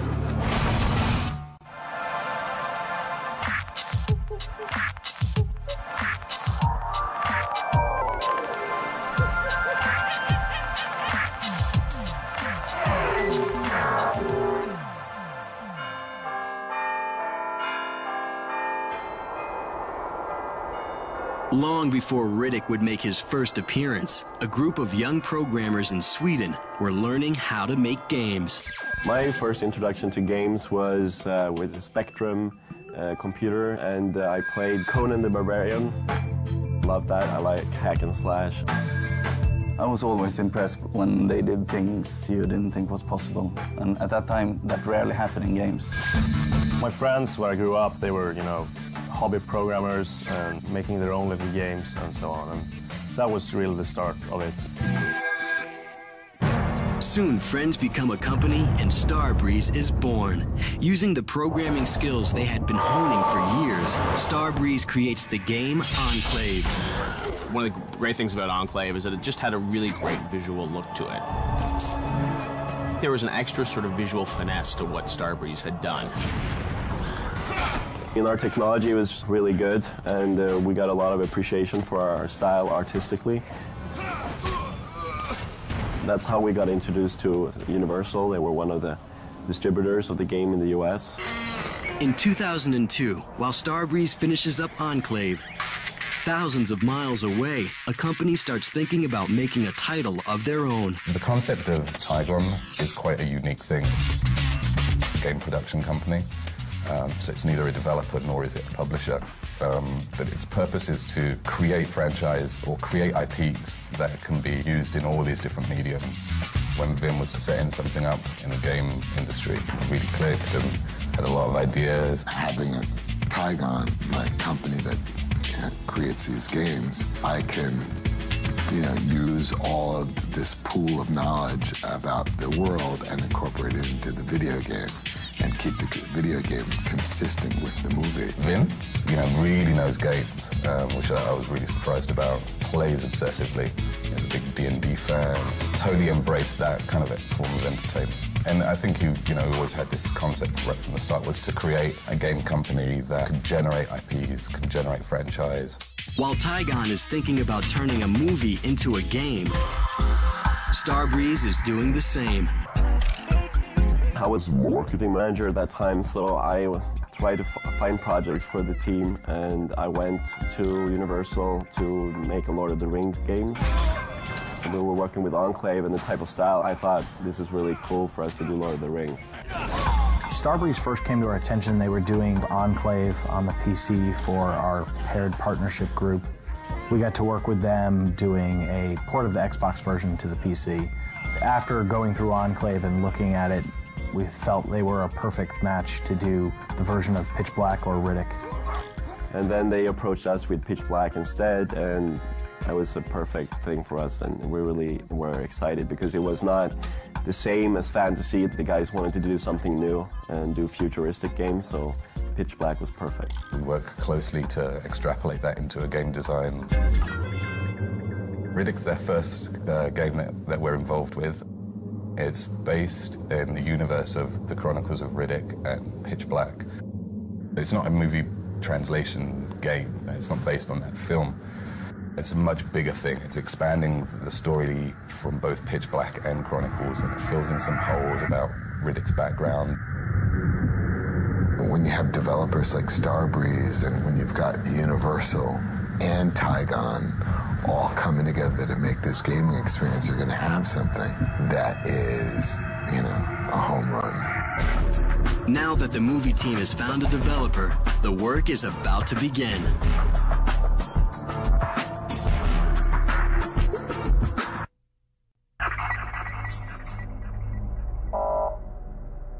In early 2002, the developer Starbreeze begins to work on a game based in the Riddick universe. But making a game based on a movie can be a difficult job, even for experienced developers. The exciting thing about using a licensed product, foremost, is from the beginning the team really felt like, I don't want to work on the licensed product. But since we had a chance to do a prequel to a movie, and not doing it based on the movie, we got more freedom to do more innovative stuff. Some game developers find that restrictive, but other developers think this is great. We can concentrate on making the game. We don't have to worry about creating this whole, epic universe with all these characters and planets and locations. We can concentrate on making a great game. Before work on the game can begin, the dark. There are a few things to settle, like what the game will be about. Being a producer on the Chronicles of Riddick allows me to lace the video game with story that complements the movie. There's information in the video game that helps you understand the movie if you want to really, really, really get deep into the kind of mythology of it all. The beginning of a game is always the most difficult part because you have no idea, it hasn't taken shape yet. So whatever you're doing, you don't know, you don't have that kind of focus that you develop later on. Everything by that point is utter chaos. We tried to retain some of the sensibilities from the movie.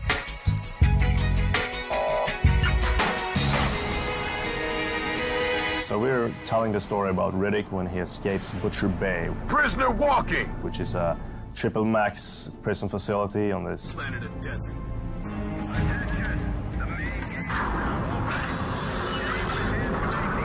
The game is taking place prior to the Pitch Black movie. It's also prior to the new movie. Hey, what are you bringing to us? Daisies, don't stink. The game is set 10 years before the movie. We really wanted to do that in order to add value to the franchise as opposed to translating the movie directly into a game. Okay. So a player that gets through this game and then goes and sees the movie is going to get more out of the movie than someone that just goes to see the film. It's not just a play the movie game. Hey, come talk to me for a second, will you? It's actually conceived as a prequel to the movie. So the idea is that you'll play the game before the movie comes out, and it'll sort of lead you up to the actual film. And this isn't sort of some story that was dreamed up by the game developers and had nothing to do with the movie team. David Toy, who actually created the universe, he worked alongside the game developers to create the storyline for this, so it would really lead up to the movie in a fantastic way. So from day one, he's always been giving us feedback on our way of creating his universe.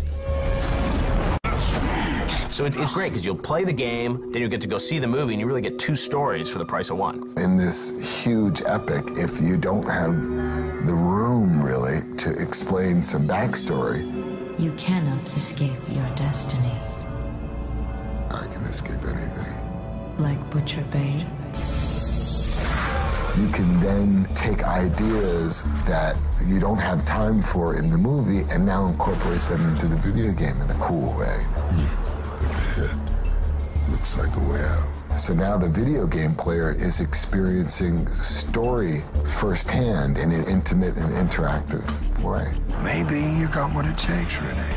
You don't know so much about him, and that's interesting, and that's something that we get to tell in our game, is more about his background. Riddick is like the evil character, but not really. We're gonna kill you! Very tough guy. He's extremely on his own. He's a loner. He's a lone wolf. He's a hero. He's not a superpowered guy, but he almost has superpowers. You get this feeling from the character that he can do anything. It's like in the movie where he just dislocated both arms to get free. He doesn't really care. It ain't the ball that gets you. He also has these features that make him a good for a game. You have been blind for far too long. But your world is about to get more colorful. He has his Riddick eye shine. He has his story about his previous life. Mystified character in a way. So he's really good and fits the game perfectly. What do you see? Everything. But even the best games can fall flat.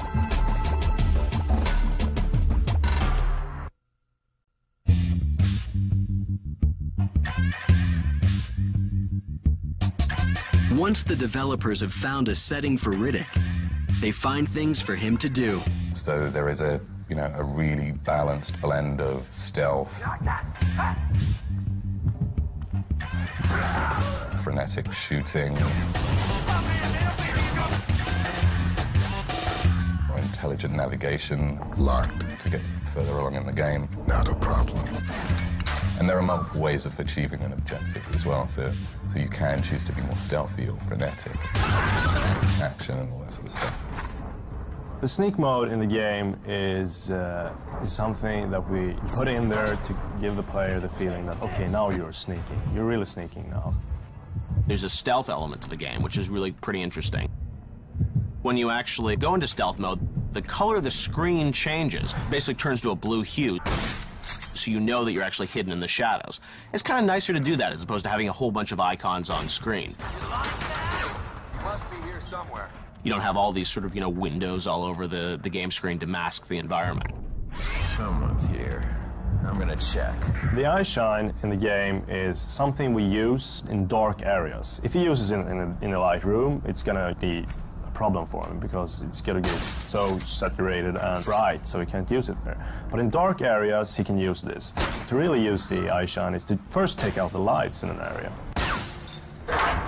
Who's breaking those lights? How can we do gameplay and atmosphere around this technical aspect? In its simplest form, you hide around a corner and you see someone's shadow, and that's a way to know where an enemy is. But in Riddick, we, hopefully we've taken it to the next level, where you really do choose to take out lights, then use the darkness to your advantage. It immerses you in this tense kind of horror, sci-fi kind of thriller thing. That's the entertainment value. The reason we use the third person is that in first person usually you just see the world. We implemented that you can see your own body to get the more feel that you are the character, and also that you get to see Riddick when we go in third person, when he climbs.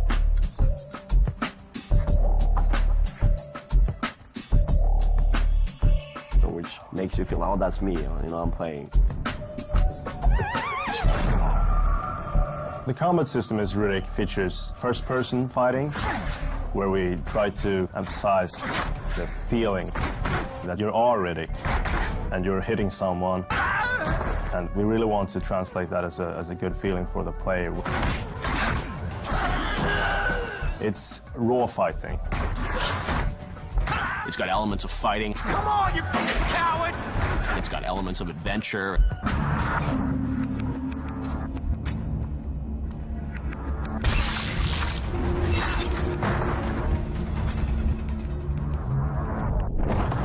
It's got got elements of storytelling. I should just have them put slugs in both your heads right now. Why ruin a nice carpet? And when you put it all together, it's one of the most anticipated games of the year. I expect things could get ugly. I'll be disappointed if they don't. The team at Starbreeze knows they need a look that is just as cinematic as the film it's based on. The technology in Riddick is the latest stuff you can see today. It's really using all the powers in the consoles and gives us an engine that can take care of the graphics and detail we really want in the game. I think what makes the Riddick engine interesting is the visual look of it. When you see that game on the screen, you say, wow, what is that? I've never seen those kind of graphics before. First of all, it's a stencil shadows, and we are using normal maps. What normal mapping is basically adding more depth and texture to a character, and it makes it more realistic, more like life. The shadows look more detailed and more intense, and therefore when you look at a normal map character, you automatically say, all right, that's more like reality. That's where games should really go. The tone of the game and mood is to really feel like Riddick. The character building is extremely important. You want to feel like you are this character. The best way of doing that is to, first of all, that you see yourself and it looks really good and real. That it doesn't look like blobs on the face. It's just a really, really detailed face of Riddick. There's a finesse to it that you see Vin Diesel there, and you know his muscles are buff, and when he walks, it almost looks lifelike. It's somewhat scary how realistic the graphics really are. He did 3D scans so we could get really good features on the character and his voice. You're not still mad about before, are you? I think that's the best way to build the mood, is to have the real character. Well, let's see. Am I still mad about before?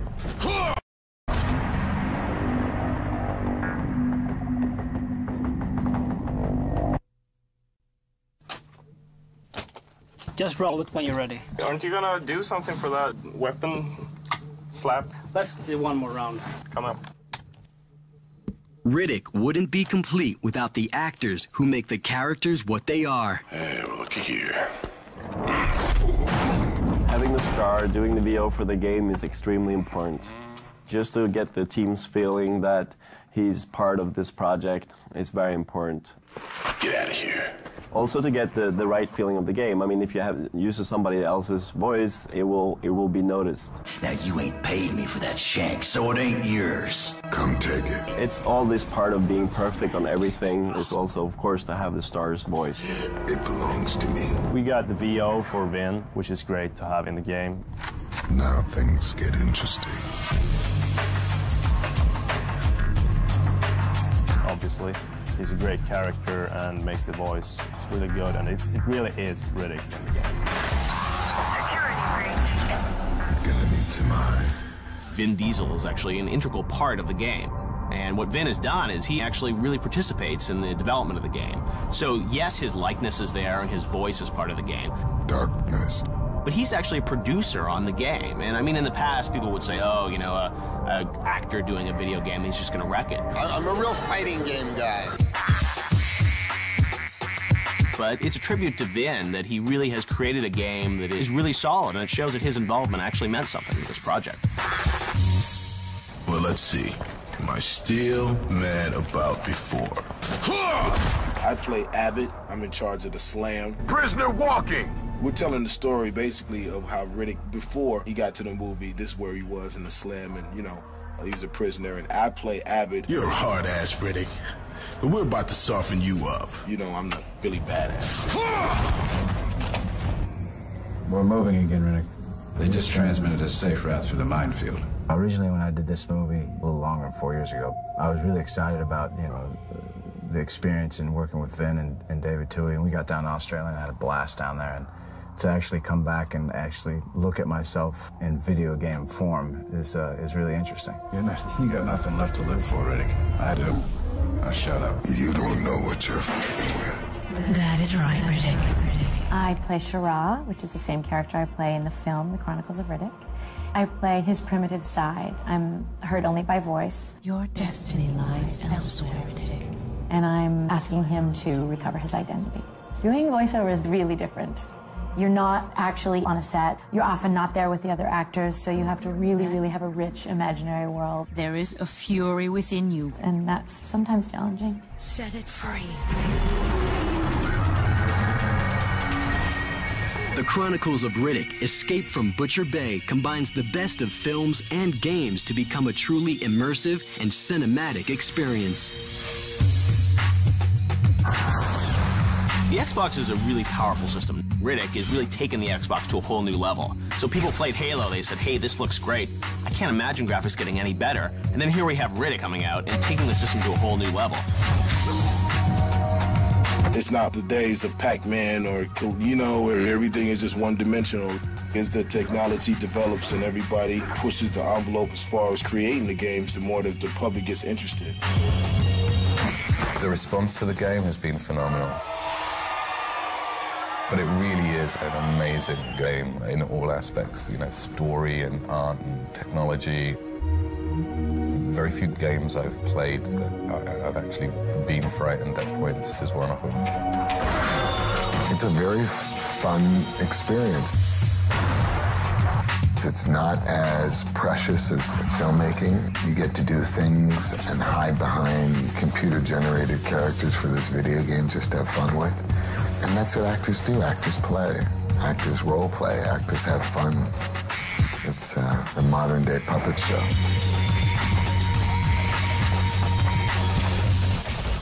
Come on, prisoner. Give up.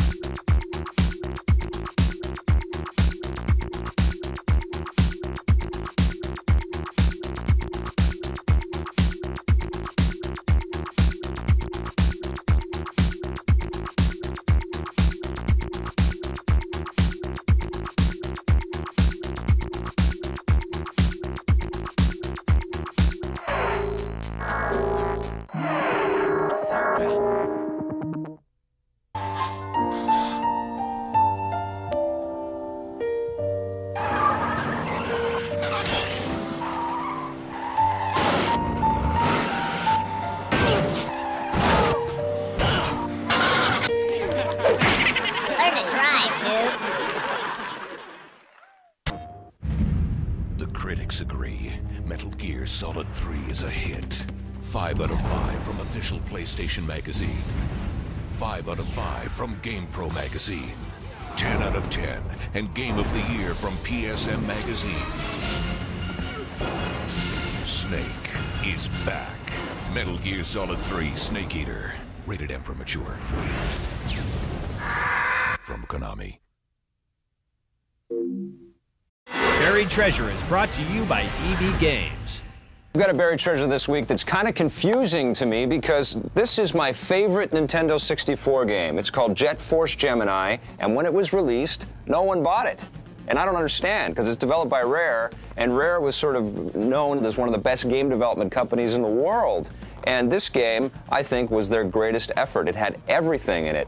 There was flying levels, there was racing levels, all kinds of sort of 80s arcade shooting levels. The game is enormous. It takes a long time to play, and as you get through the different levels, your characters power up. And it is a very hardcore action game, and it's surprising to see these cutesy little characters, but then all of a sudden you'll see the aliens just splatter into big sort of clouds of green goo. Great playing game.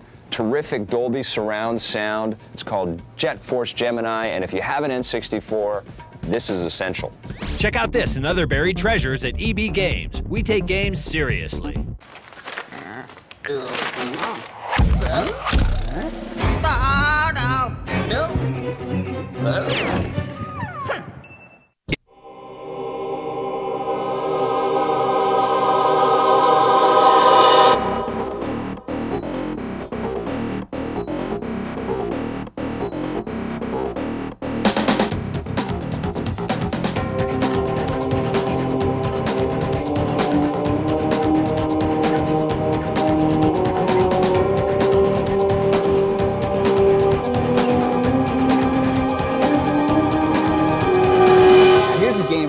developers who brought us Donkey Kong Country and GoldenEye. It's called Jet Force Gemini from Rare. Jet Force Gemini, man. Yeah, tell me about this game. It looks killer. Man, this game is just bad. I mean, you got 3 different characters you can use. You got to go through a bunch of stages, blow up a lot of enemies. The Mizar. The Mizar are bad people. Mizar are bad. Mizar are bad. They're just bad. They're bad people. Who are these guys? What are these people all about? Well, this right here is Lupus. Lupus, a dog. He's the dog. This right here is Vila. Vila? Vila. Vila, okay. You got it. And this right here, this is Juno. Juno. Right. You actually start off with Juno here. And he has to rescue Vila, and then they both have to rescue Lupus. What's actually cool about it is when you mech up in the game halfway through, you mech up, kind of get like some body gear, and you actually have to use his special abilities to get through. Like Juno, he can go through fire because he's red, and Vila can go through water because she's blue, and Lupus, he can float and hover. Can you go through water? Basically, yeah. That's pretty cool. But see, I'm multitasking. I can go through fire too. So the game takes place in the future. Is it still planet Earth? No, this is another planet that are colonized by the colonists. The Mizar come down, they take over the colony, and the colony actually works for the Mizar, but they're trying to rebel. So the Jet Force Gemini, kind of the police of the galaxy, come down and have to show them who's boss. The gameplay, is it you basically just killing stuff? Is that the whole deal? There's a lot of puzzles. The Mizar, they work together. Yeah. They sit back, they get around each other. They use their strength. They use all their people, where one will stay back and try to get you while the other come around behind you. They're very smart, but basically you got to take them out. They're not that smart. Not smart enough for Jet Force. What is Jet Force? Is it like some sort of police squad or something? Yeah, they're kind of like the police squad of the galaxy. When things go wrong, they get sent in. It's just a great game. So many different multiplayer things in it. You got racing in multiplayer. You got battle mode in multiplayer. You got target shooting in multiplayer. I mean, these are from the same guys who did Banjo-Kazooie and Diddy Kong Racing, which is some good stuff. Would you say the game's sort of an amalgamation of Banjo-Kazooie and Diddy Kong Racing? Well, no, I wouldn't say that. I'd say there are some aspects in there, like the racing and multiplayer, which is really cool. Yeah. You know, and the graphics from Banjo. I mean, they just used a bunch of technology in this game, like real-time reflections and just a whole bunch of graphics.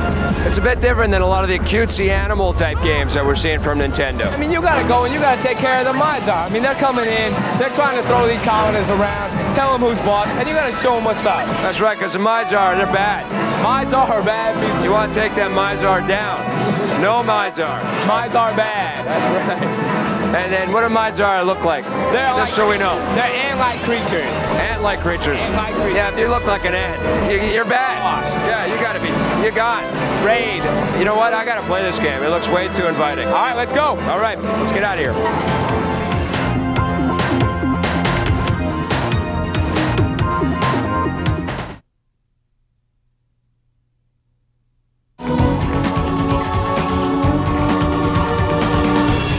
We went to Crystal Dynamics to check out Gex 3 and Legacy of Kain, Soul Reaver.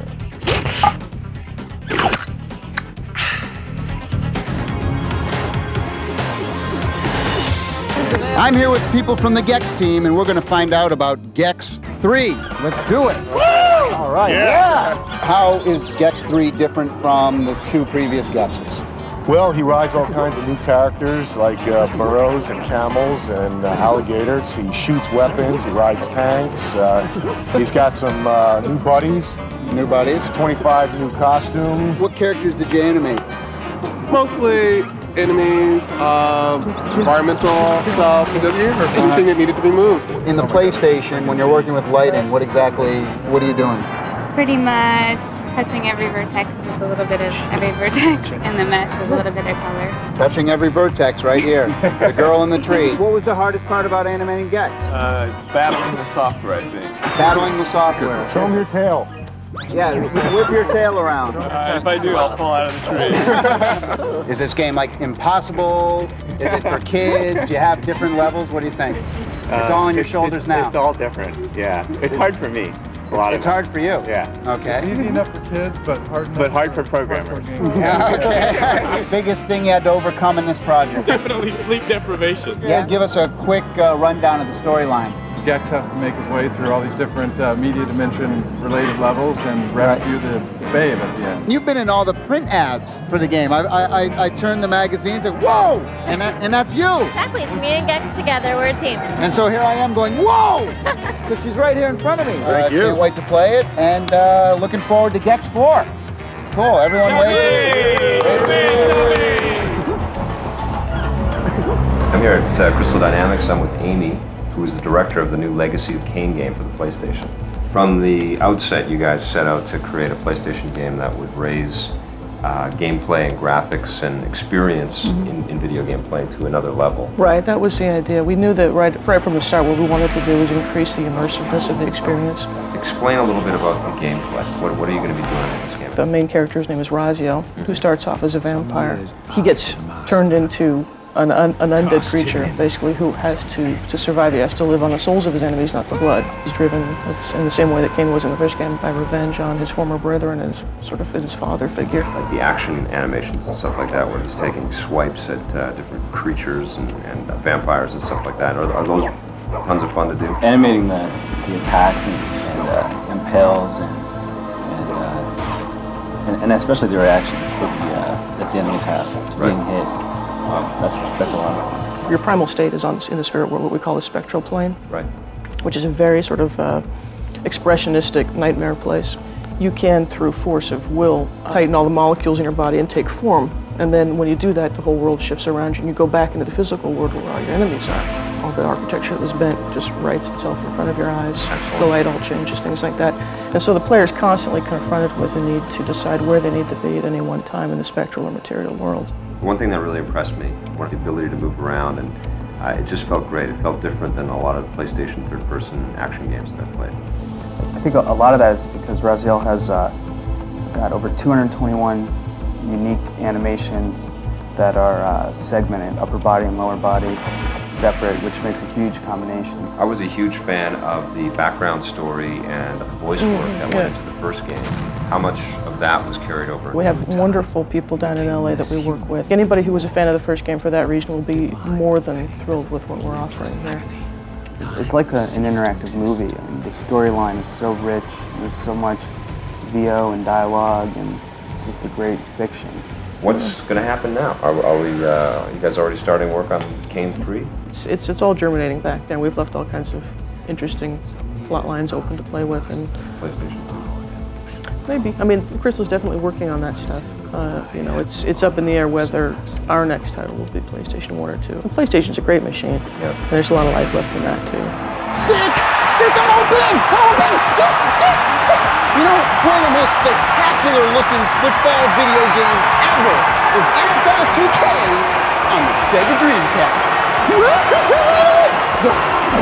I'm here at Sega with Marcus, the executive producer on the new football game for the Sega Dreamcast. You ready to go? Let's go. All right, 1, 2, 3, break! 42! 42! Hut, hut, hut! So, Marcus, do you guys got all the NFL licenses for this? Yeah, we send photographers out to every stadium in the NFL.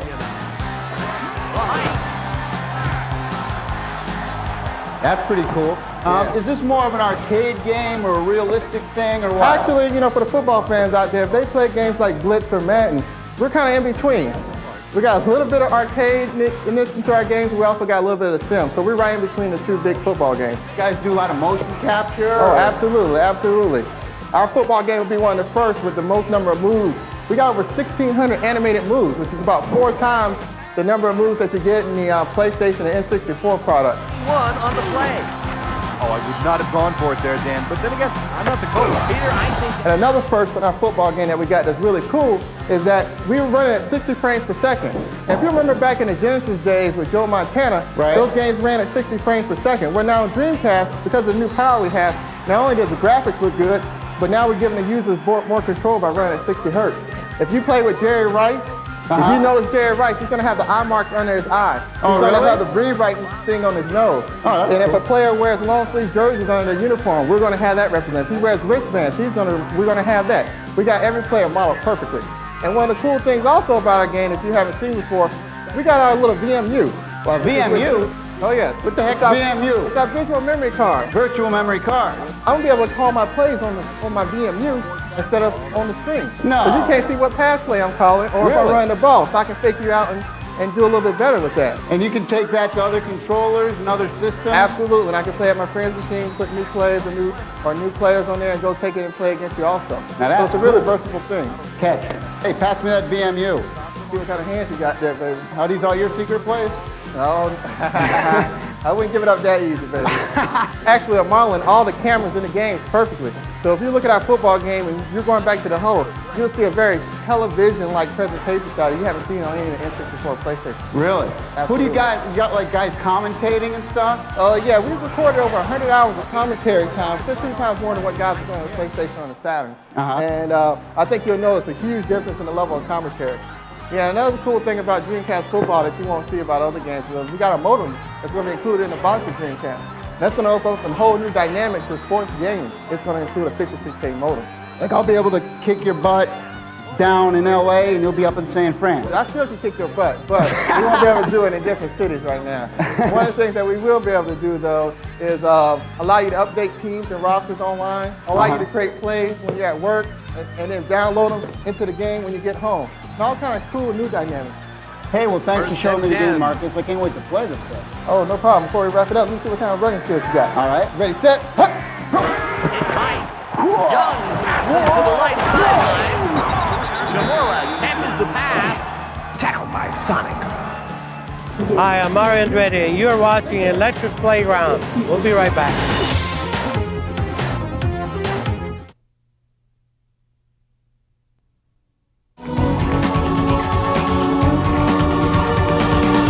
We caught up with Mario Andretti, the superstar race car driver, who's out promoting the new controller from Mad Catz. You know, it's one of those fishing controller things. So we're here at the Mad Catz booth with Mario Andretti, and he's showing off something that he helped design. Yes, absolutely. Actually, it was a lot of fun to work with the Mad Catz people because these guys really get it. They've come to the racetrack and during testing sessions, and we sit down and they would try to just ask all the pertinent questions. Yep. And then we're just trying to get them on the same page, just to get them to realize the idiosyncrasies of when you jump the curbs and when you did some that. It's a rugged little steering wheel then. Oh yeah, I mean this thing, obviously, you can see, all you have to do is look at the cockpit of this race car. Yep. It's the same thing, it's metal, it's not just a plastic piece. Yep. You can just feel even by the weight. So it's a sturdy piece, you almost feel like you can do the 24 hours of Le Mans with no problem. How do you like the racing games that are out there? Do you think that they stack up pretty good? It's pretty darn realistic. But honestly, to be competitive in this world, you have to be that because these kids that try, they really are experts. Right. They know what they want and they expect nothing less than as real as can be. It's been a few years since Andretti Racing. Do you have another racing game that's going to be gracing the shelves anytime soon? We have some prototypes in the background. Yep. And all you have to do is stay tuned. Okay. Stay tuned. That's what we like to hear. Well, it's an honor to meet you. Thank you. I hope you're having fun out here. Well, try the wheel. EP takes a look at some of the newest, coolest first-person shooters on the market these days. Jeez, watch what you're doing with that thing. I am here with a good friend, Cliff, who is the designer. What's your official title? Co-designer, lead-level designer on the Unreal projects. Unreal. This is the man right here. Man leader. Got your back. Zoom in on the eyes here. Freaky. Let's talk about Unreal Tournament. That's what you're working on now. Yes, Unreal Tournament is like Mortal Kombat with teams and guns. You do not need an internet connection to play the game. What? Oh, yeah, everybody's tagged this thing as a multiplayer-only game. Yeah, I didn't even know that. It's a crock, it's a crock. You pick your character, you play against other combatants in different arenas. There's all sorts of team games, great AI. It's a great single-player game as well.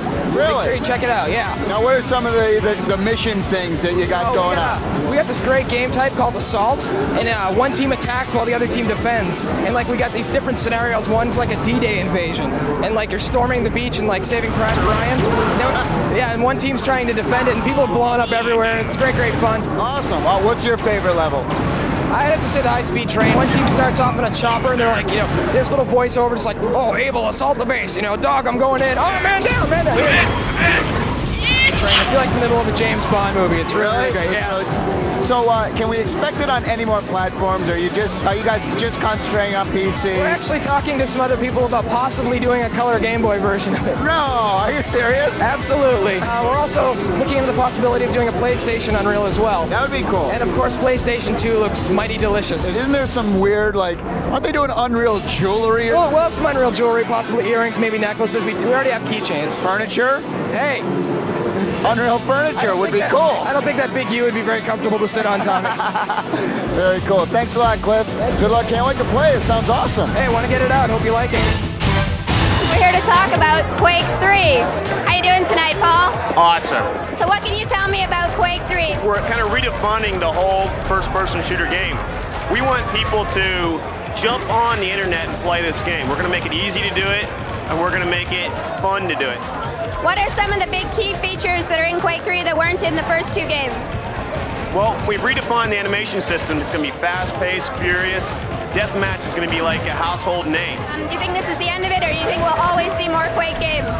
No, this is the last Quake product. The whole point of Quake 3 Arena is to put everything we've ever done it in on steroids. You know what I mean? We're maxing out, and we're not coming up with anything new, so to speak, but we're taking what we've done in the past and we're giving it the richness and the high quality that today's technology allows us. Excellent.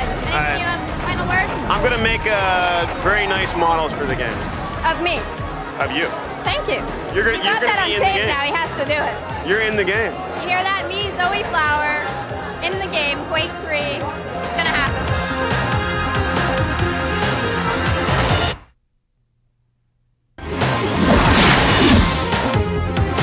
Hydro Thunder. Hydro Thunder. What do you now, it's a very fast, colorful, fun, quick action game. Boats look cool. In one-player mode. One-player mode, yeah. Two-player. Two-player mode They is lost it. slow Way down. Yeah. It's just ridiculous. It's unbelievable. They have these wicked-looking boats. They're super fast in one-player mode. Lots and lots of colors, lots of styles. They all come in their own sort of unique shape.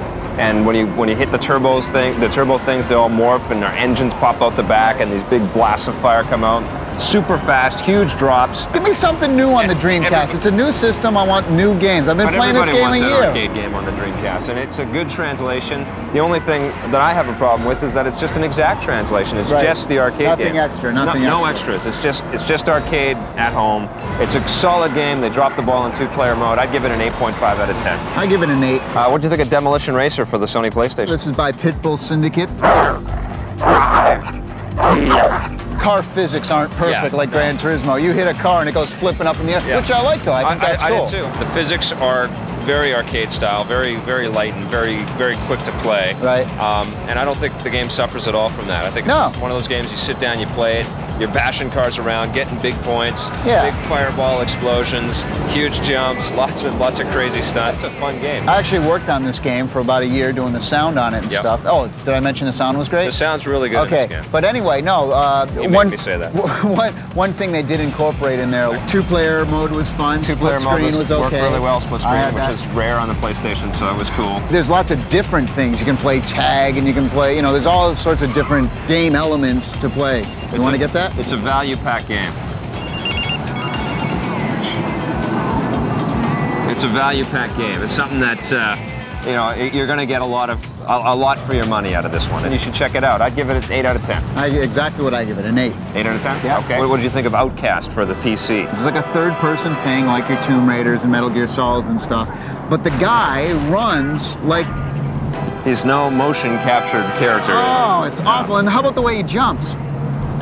What the hell's that all about? He's light on his feet. Listen to me. The best part of this game, by far, bar none, is the orchestral music. The Moscow Symphony Orchestra did it. There's choir, play this game just for the music. You can just leave it on your PC running and you just be sitting back, and it's like a movie soundtrack. The thing that's cool about Outcast is the story element. It's really well done. There's a lot of non-player characters in the game that you talk to. You learn a whole new language in this game, and you get a complete lexicon, so you have to learn all these new words and stuff.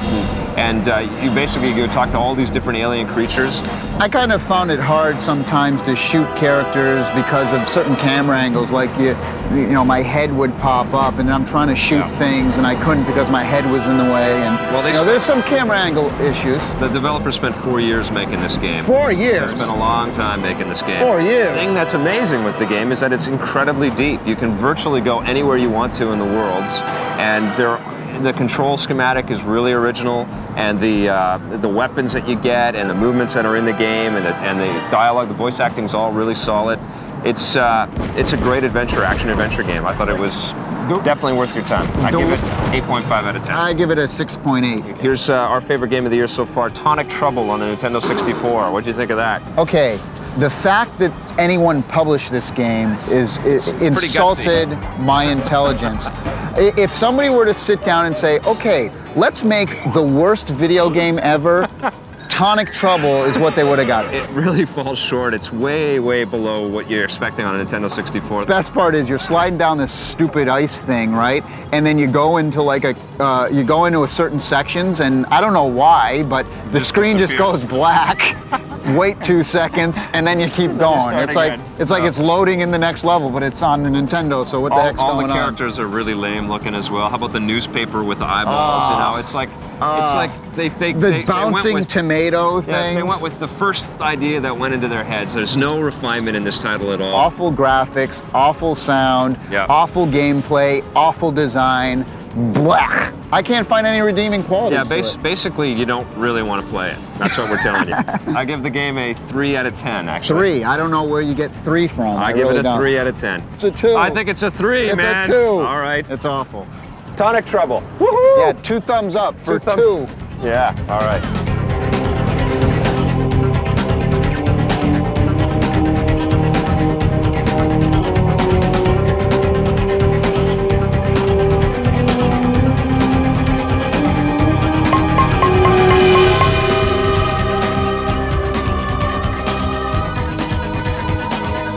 See you next week. Nick!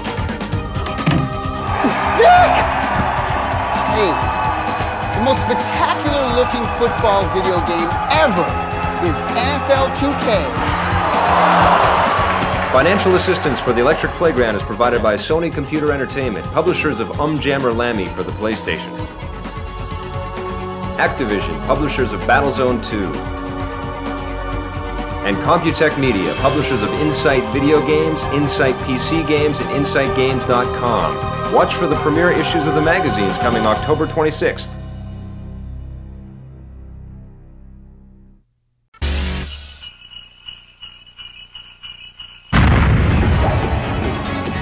Ninja Gaiden will probably be the tightest action video game in terms of control mechanics and depth of control, depth of action. The Ninja Gaiden is definitely the game I'm most excited about for the Xbox this year. I think it's probably the best 3D action game this fall. Tune in to G4's holiday hit list all this month. It's free t-shirts. We're going to fire them off. Here it comes, and boom, nice shot.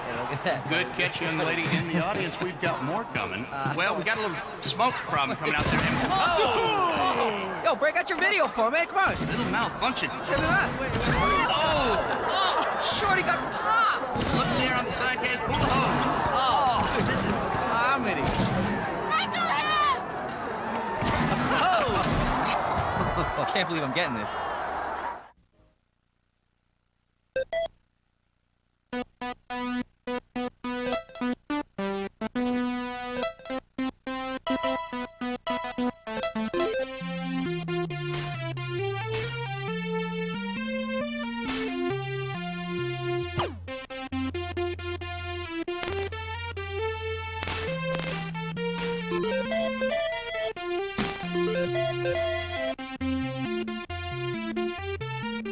Today on X-Play's non-denominational gift guide, it's that season again.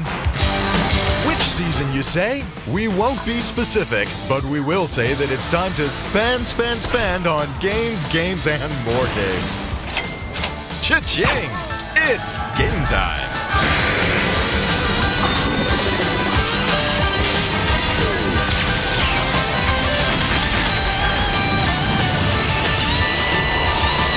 Put your feet up in front of a roaring fire and join your hosts, Adam Sessler and Morgan Webb.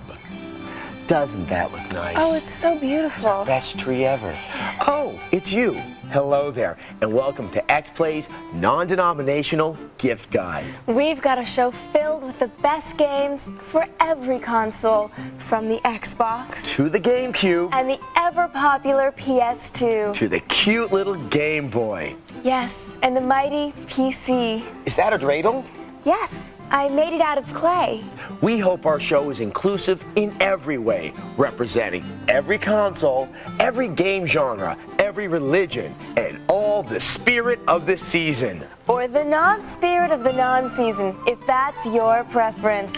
Let's just say that it's the time of year when, for some reason, you might want to buy something for that game lover in your life. Or just buy something for yourself. You selfish bastard. We've taken all the great games coming out this winter and selected the best of the best for your approval. From our X-Play family to yours. So sit back, relax, and help us celebrate our top 4 Christmas... Sorry, seasonal game picks for the PlayStation 2. The PlayStation 2 is all about selection. With the largest game library of all 3 consoles, it makes for easy shopping. This holiday season has plenty on tap for the PS2. Check it out. James Earl Cash, found guilty and sentenced to death. It's the next game from the minds behind Grand Theft Auto. That's more than enough to get our number 4 pick. You've had an unexpected reprieve. You play as a death row inmate who's been spared in order to be the lead performer in a sadistic director's snuff film. It's not who you kill, it's how you kill them. Like Rockstar's other games, this sadistic and creepy game is definitely not for the kiddies. If you're shopping for a wrestling fan, our number 3 pick is guaranteed to make them dropkick anyone nearby with joy. WWE SmackDown Here Comes the Pain is a flying elbow drop to the dome of other grapplers. It has more match options than you can count, and the story mode is the closest thing to being in the real WWE, this side of the Playboy photo shoot.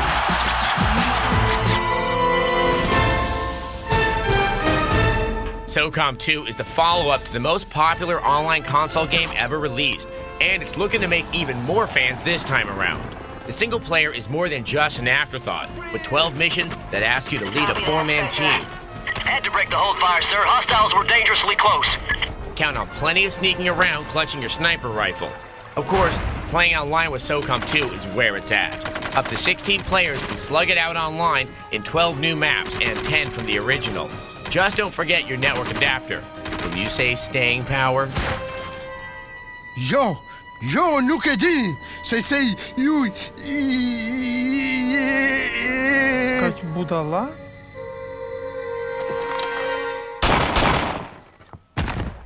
Oh. The original Ratchet & Clank was good, but the sequel is our number 1 pick for the PS2. Because it has more gadgets, more gameplay, and more fun. After becoming galactic heroes in the last game, the duo must return a stolen creature to its creators. Well, as you can imagine, we've been pretty busy. After Drek's defeat, there were parades, press conferences, fancy dress balls. And the wiener roast at Al's. Oh yeah, that. Making the job a bit easier is a wide selection of upgradable weapons, including a whopping 18 new guns. Get this one for your loved ones and prepare not to see them for a couple of days. That manhunt looks like a great stocking stuffer for Grandma. Not that you have to stuff any stockings this season. Right, Buddha? You know, when I bundle up for a sleigh ride in the snow, I always take my Game Boy with me to while away the hours. I mean, who wants to spend their time looking at nature's vast majesty when there's portable gaming to be had? Unless you worship nature, and that's okay. It sure is. Here are our picks for the best games to get the Game Boy in your life. Or Game Girl. The Game Boy Advance seems to be the only platform capable of rivaling the sales of the PlayStation 2. If you're looking for gifts for the handheld gamer in your life, here we go. The GameCube may not be a haven for RPGs, but Nintendo has picked up the slack on the Game Boy Advance. The best RPG for the handheld, and our number 3 pick is Golden Sun: The Lost Age. Featuring some of the best graphics to ever grace a handheld game and an engrossing story, GBA-owning RPG fans will be quiet for days on end digging into this one.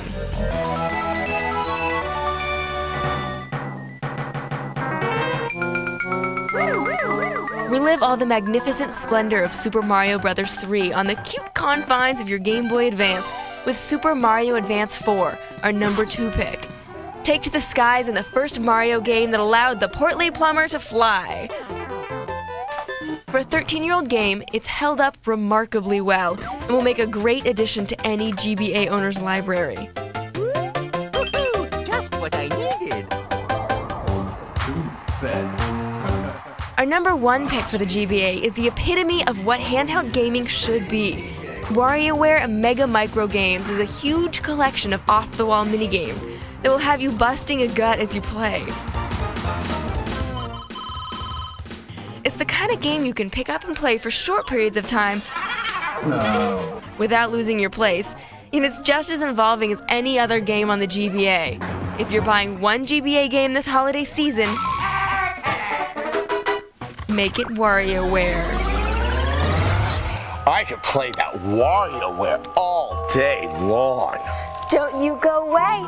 I'm gonna have the interns heat a couple of mugs of hot cocoa, and when we get back, we have more games and more good times. Stop it! That's snow! Damn it! Ow!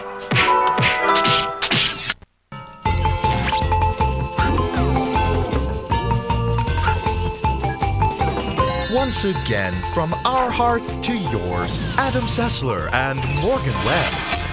And Tim Conway always makes me laugh. Oh, look who's come back. Please, come on in. Come on in. Sit down. Please, sit down. Welcome back to X-Play's non-denominational gift guide. Hot cocoa? And that's all right. We've been showing you some of the best games to buy this season, whatever this season may be. Isn't that right, Festivus Pole? So let's keep this merry train rolling by showing you the best that the Xbox has to offer.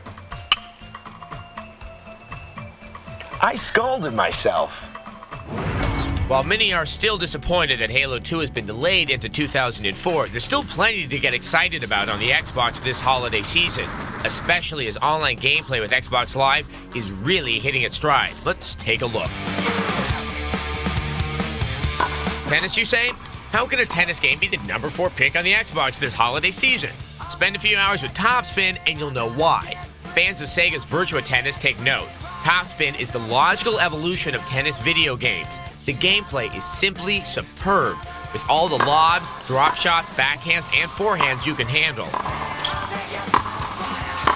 Xbox Live support is the icing on this clay court cake. Plus, it's got Anna Kournikova. Get it now, before she becomes a TV personality for good. Our third pick on the Xbox started as a PC series, but has since been moved to Microsoft's machine. But don't get the wrong impression, it hasn't been dumbed down for the console crowd.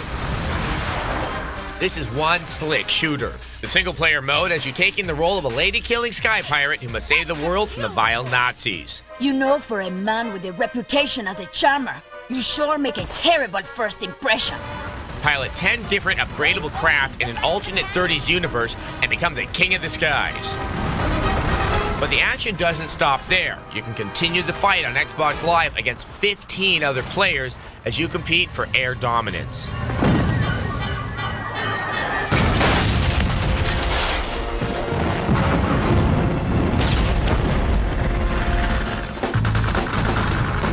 Our number 2 pick on the Xbox is an oldie, but a goodie. Well, it's an oldie if you've been playing a lot of PC games. Anyway, Counter-Strike began as a homebrewed mod for Half-Life and eventually spiraled into a game that's still being played by millions of people almost half a decade later. The Xbox version could be the ultimate online game for shooter fans, but be warned, if your loved one's not planning on playing Counter-Strike Online, bomb has been planted. It's probably not the best gift. In case you haven't figured it out by now, the Force is strong with Star Wars Knights of the Old Republic. If the person you're shopping for is a Star Wars fan, prepare for plenty of hugs and kisses when it's open. It could quite possibly be the best Star Wars game ever released for a console. Play as a dark or light Jedi as you visit all the popular Star Wars locales in this epic RPG. Did you like that? We sure hope you did. And whether you're a Jedi or a tennis player, we know you'll find something to like on the Xbox. I like that Anna Kournikova. I wouldn't mind her wrapped up under the tree. Yes, but that would be kidnapping. Now, I hope you Nintendo fans weren't feeling left out. But if you were, we've got GameCube titles for you and your kin. The GameCube is gaining steam with its new $99 price, and just in time for the holidays. Just go for it! With so many great exclusives on Nintendo's little purple box, there's really no excuse not to have one. Our fourth pick for the GameCube is so absorbing you might need some Dramamine and a bucket to deal with its nausea-inducing curves. F-Zero GX is the kind of game that gradually gets under your skin until you're compelled to keep going back and improving. If you're looking for futuristic racing action, this is your one and only stop.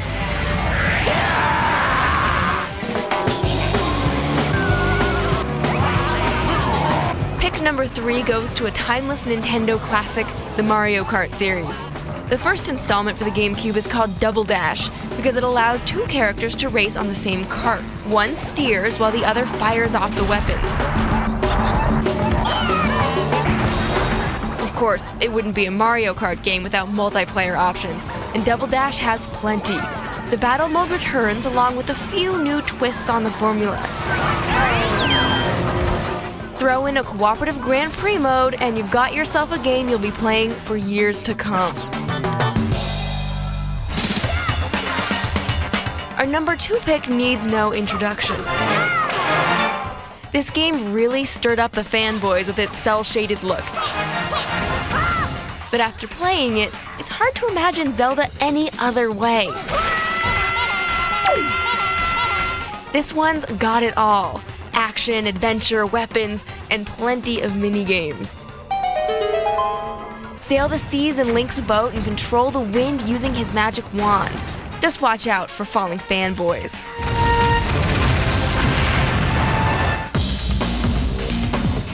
Just when you think video games are starting to get stale, a game like Beautiful Joe comes along to blast your expectations to bits.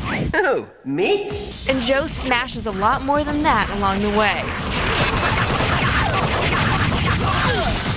After his girlfriend gets sucked into a movie, the girl is mine. He turns into Beautiful Joe to rescue her.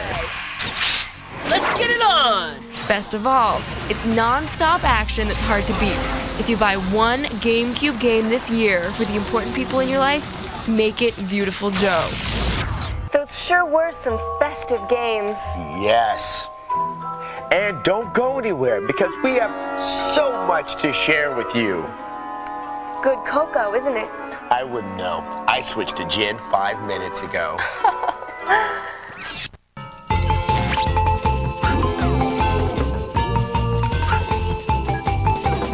Once again, your hosts, Adam Sessler and Morgan Webb. Oh, that's so nice.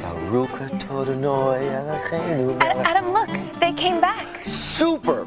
Welcome back to our non-denominational gift guide. Whether you're a pagan, an atheist, a Jedi, or none of the above, we have games that are just perfect for you. And if you own a PC, you'll want to give it one of these games.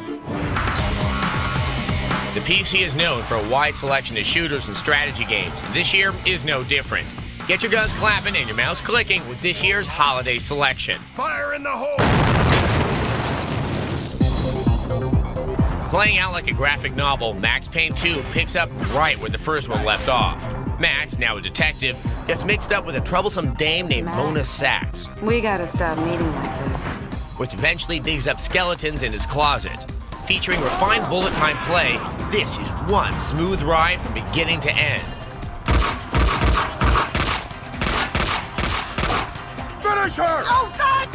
The physics in the game are so refined that it turns into a play toy for adults. It's short, but it's also a very sweet gift for any PC gamer on your list. Real-time strategy games appeal to a certain audience, but a number 3 pick for the PC has that vanilla appeal normally reserved for boy bands and pop divas. Rise of Nations streamlines the turn-based strategy process by automating a lot of tedious control options. The fast-paced combat doesn't hurt either, with 18 civilizations to play over 8 different ages. Even players who normally detest these types of games will have problems snoozing off. Play as American, British, and Russian soldiers in our second pick for the PC, Call of Duty. World War II shooters aren't exactly few and far between, but the quality displayed by Call of Duty makes it worth going back to Europe one more time.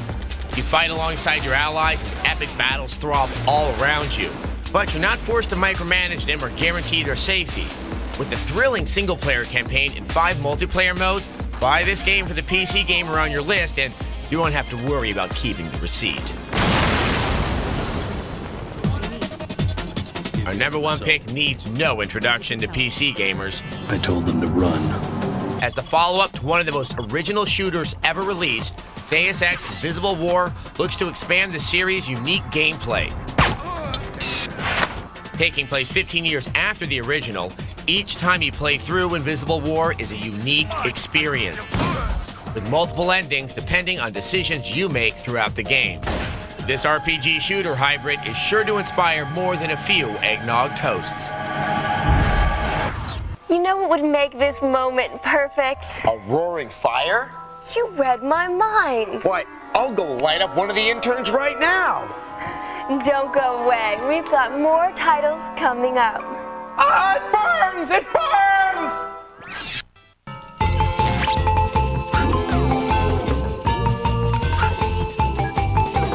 Wishing you all the best, your hosts, Adam Sessler and Morgan Webb. Am I ever glad to see you. We were just roasting chestnuts over one of the interns. We've reached the final chapter in our journey, but before we show them the best of the best, Adam, I got you something. Morgan, I got you something too. Oh my gosh, you shouldn't have. Oh, Adam, what is it?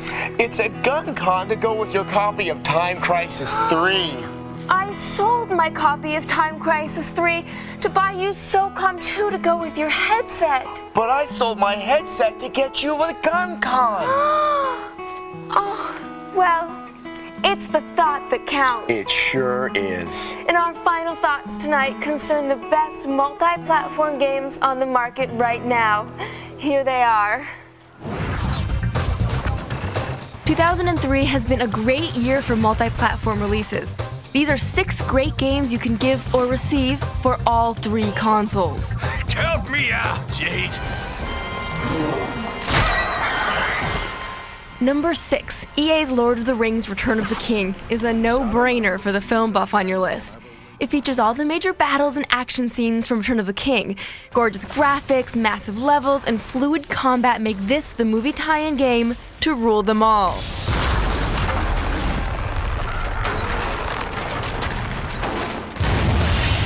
Yo, tough guy. Over here. Not a fantasy fan? You might prefer the kung fu police action of number 5, True Crime Streets of LA. Set in a highly accurate recreation of Los Angeles, True Crime is Grand Theft Auto on the other side of the badge. You play a tough-talking cop, Nick Kang, out to clean up the City of Angels by busting everyone from muggers to international crime cartels. Sounds like a line from a bad video game. Nick. Our 4th pick is Tony Hawk's Underground. Underground's new Rags to Riches story mode is a breath of fresh air for the series. Create your New Jersey street rat and skate to impress the pros and to accomplish menial tasks for your friends. Rack up huge combos in front of the pro skaters to advance, but watch out for those walls. Yo, wonder what else we got around here. Crackling bad. Another extreme sports title occupies slot number 3. SSX3 is guaranteed to please any snow bro with its tight controls and huge open mountain courses. It boasts tons of personality and the most over-the-top tricks we've ever seen. If you can't be out on the slopes in person, this is the next best thing.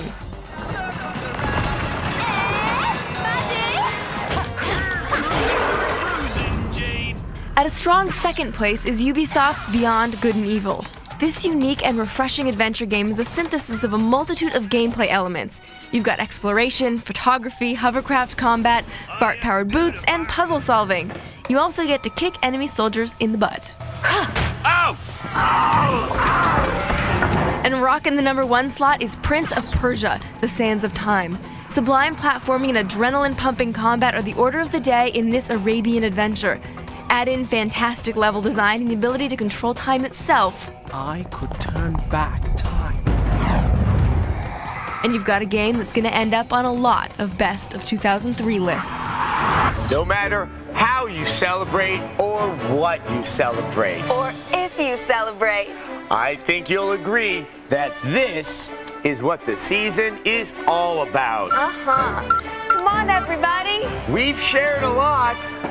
From all of us at X-Play to all of you, happy non-denominational winter season. Happy non-denominational winter season! Dun, dun, dun, dun, dun, dun, dun, dun, dun,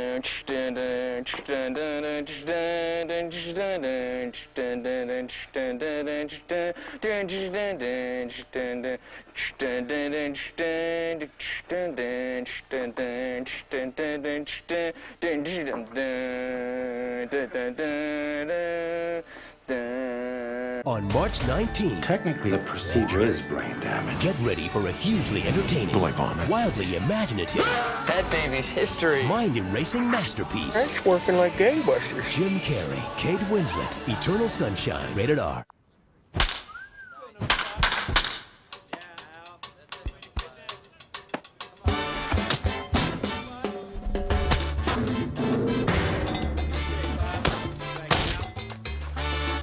He can hit anything.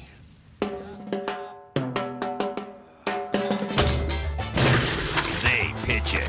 You pound it. MVP Baseball 2004. Rated E for everyone. EA Sports. It's in a game.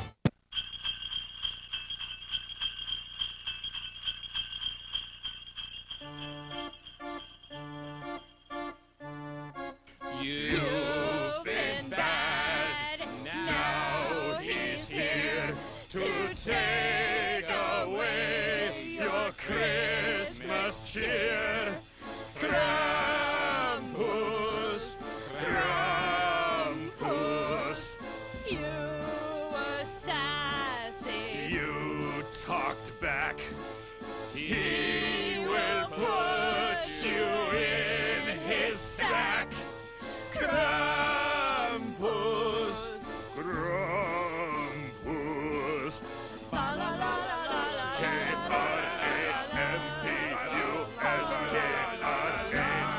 K-R-A-M-P-U-S-K-R-A-M-P-U-S. Krampus. Krampus. Today on this extra special edition of X-Play, it's X-Play's non-denominational gift guide. We've got the best games of the holiday season for you and your kin. Hold on to your jingle bells. It's game time.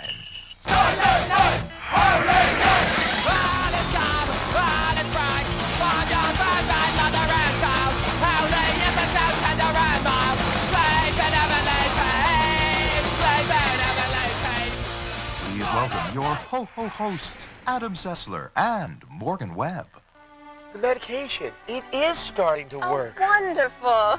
Oh, hello there. Welcome to our extra festive, non-denominational gift guide. 'Tis the season of giving, and today we bring you our list of the best games to buy your cherished ones this holiday season. I cherish myself, and that's why I got me Blood Rain 2, because I'm lonely. So, whether you worship Allah, Jehovah, or the films of George Lucas, we've got a little something for everyone on your list, regardless of whom or what you pray to. Please, Hanuman, please don't let episode 3 suck. Oh, I sure second that, don't I, Giant Dreidel? Today, we'll show you all the best games for the ever-popular PS2. The powerful and sleek Xbox. The beloved and highly popular PC. And the GameCube. It's not doing so well. Nintendo sure needs a holiday miracle. Isn't that right, Buddha Claus? Even though it's the Tiny Tim of the console world, the titles we're about to show you can still fill your GameCube with holiday cheer. I'm filled with bitterness.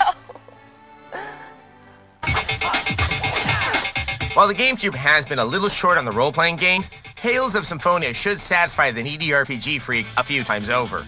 There's a whole lot of game in this puppy, like 60 hours worth. That should hold all but the most friendless gamers until the bunnies start getting busy later next year. On top of that, combat is in real time, so even those who refrain from RPGs can find something to enjoy here. Except for these big-headed kids who should learn to keep quiet. You're so stupid. Pikmin 2 is the ideal game for people who don't even like games, otherwise known as poopheads. Both visually inventive and shamelessly endearing, the game mixes strategy and puzzle solving with the escapist joy of herding wild-eyed monochrome flower people to their death. The game may look childish to the imaginatively impaired, but trust us, there's some challenge, and there's some great cooperative multiplayer action. This is one unique game with legs, little stubby ones that are oh so cute. Paper Mario, the RPG unlike any other, except the other Paper Mario RPGs. It's upbeat, borderline ridiculous, and an amazing amount of fun. Like most Nintendo products, it's a game that just about anyone can get into, but will provide more than enough challenge before completion. If RPGs always turn them off with earnestness and juveniles, then the Mediterranean stereotypes, bosoms, and fungal whimsy is the perfect antidote. And the humdinger of this GameCube year-end love fest is easily the return of the lady who talks little and hugs less, Samus Aran in Metroid Prime 2 Echoes. If you're someone who played the first one, then this recommendation is redundant with experience. One of the best games of the past few years is back in all its eerie glory. Not so much a shooter as an adventure game with missiles. There's nothing else out there quite like it. Wow, that Metroid Prime 2 Echoes looks just like my career used to be. Full of promise. Oh, with so many good games for this little platform, you'd think someone would be buying it. But they sure aren't. Sorry, little friend. I guess if we've learned one lesson this console cycle, it's that an online component really is important. So maybe you GameCube fans would like a network adapter? Or perhaps just a cup of Mr. Sessler's special cocoa. Smells like aftershave. You know, a console without online play is like Hanukkah without a menorah. Pretty dark. Well, don't worry. No platform does online gaming better than Microsoft's chunky console. Maybe these games will help put the Xbox into your Xmas. Oh. When a crappy film franchise makes for an excellent game, people pay attention. When it looks this good, you pay even more attention. The Chronicles of Riddick Escape from Butcher Bay is a marvel of technology and game design. A stealth game from the first-person perspective, it's heavy on ambiance and violence, with a touch of horror. Now, it's a mature game for those that love dystopia and grit. Hey, John, see ya. Don't let the Gas Man's starring role turn you off. Yeah, it is a little old, but what was amazing in January is just as amazing today. Ninja Gaiden is initially a game with more wow power than you can imagine. Beautiful, fast, and furious. It's one of the best cases for the Xbox's power. Beyond that, it's a game that demands skill and an intense desire to kick ass and look damn good doing it. Not too hot for beginners, but a must-have for everyone else. Fable may have taken much longer to come out than it does to play, but it's definitely one of the system's standout titles for the year, adopting a good or evil branching path. Hey, you can't do that! This is a fun one for all skill levels to play through multiple times, if only to mess around more with the reactions of the populace. Come on. Get married. Let's get hitched. Kill your spouse. Grow horns. Be a goody two-shoes or experiment like they do in college. Make a great couple of blokes. Couple of blokes. Together. It's all here. The most gorgeous man I've ever laid eyes on. The best case for Knights of the Old Republic 2 is, well, Knights of the Old Republic. The amazing gameplay is all there with a new story. That means last year's best game is more or less here. Plus, you start as a Jedi, and those who completed the first outing will find it influencing this chapter. So, if they liked KOTOR, do we need to connect the dots? So, yeah. Halo 2. Could he possibly make any more noise? I guess so. It's, well, you know, Halo 2. Most definitely. So after playing Halo 1 and... Raggedy ass flames! Hoorah! Come on, do you really need me to spell it out for you? Halo 2. There's this. And this. Plus there's online, which is so... I mean, look. It's just so... Are you here? Do you know someone who actually owns an Xbox? Halo 2. I need a weapon. Right this way. You want it. Tell that to them. They want it. End of story. I just can't stop playing Halo 2.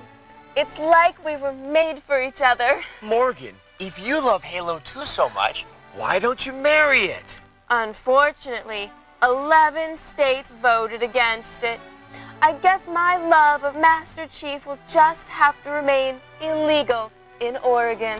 You know, whether you believe in a higher power or in nothing but the inky blackness of your own meaningless existence, we'll have exciting PS2 reviews for you when we come back. Oh, Adam, do you like my sweater? It makes me want to gouge my eyes out with a penknife. Oh. Coming up, stuff your stocking with Games of Goodwill on the PS2. Once again, two people roasting on an open fire, Adam Sessler and Morgan Webb. I got that Michael Powell something to thank him for keeping the airways nice and bland. So sweet. Oh, it's you. Please, join us. We were just about to stuff our stockings with love for all mankind. Welcome back to our non-denominational gift guide. We're showing you all the games you should be buying for that special gamer in your life. Let's see. I bought gifts for all the friends on my online list. I got things for Adam_Sessler, Mally's, Obvious Plant 65, oh, and Head 2000. How is Head doing? He's doing great. You know, good friends always warm the cockles of my heart, and we have something that'll warm your cockles too. Yes, like a rich cornucopia stuffed with violent content, the PS2 has more swell games than we know what to do with. So no matter what your special gamer is into, we've got something for him. Or her. We sure hope you like them. Oh.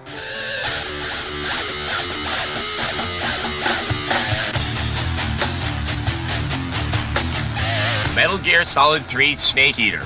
Take the fanboy staple and put a higher number on it, and you have a recipe for saliva-drenched desire. But beyond sycophancy, there's a pretty darn interesting game here. It's a prequel, so it answers many questions and offers up some truly meticulous gameplay. Many more aspects of stealth and covert militarism come into play here. Camo, hand-to-hand combat, and sustenance. As for the patient and fans of the series, but well worth it. Katamari Damacy is, simply put, unlike anything else. Yeah, it's Japanese weird, but it's good Japanese weird. Technically inventive and deceptively simple, this is one of the year's biggest surprises and is shockingly compulsive. Even if you're not a gamer, this one's gonna get anyone interested. Plus, it's $20. What more do you need? Ratchet & Clank Up Your Arsenal is easily the best game of its type since the last Ratchet & Clank. Part platformer, part action game, it's fast-paced, elegantly designed, and an absolute pleasure to play. But it is dangerously addictive. It might look youth-oriented, but the writing is for an older base, and the fun can be enjoyed by everyone but those who cry during Gilmore Girls. It's near perfect and highly satisfying.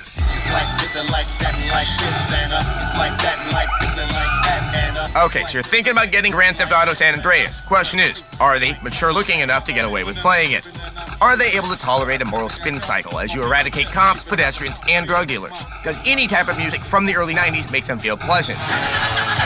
Do they know anything about the game? Does this look fun to you or your gift receiver? Do they own a PS2? Well then, get the game.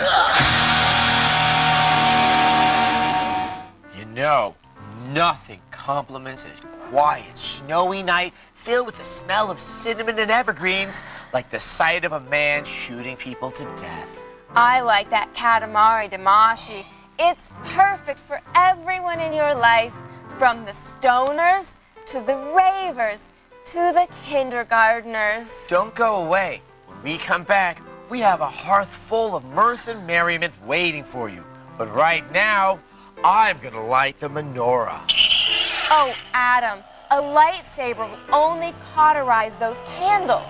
That's why the bleeding arm scene in the cantina scene of Star Wars Episode 4 breaks with continuity. We're nerds, aren't we? And complete tools, too.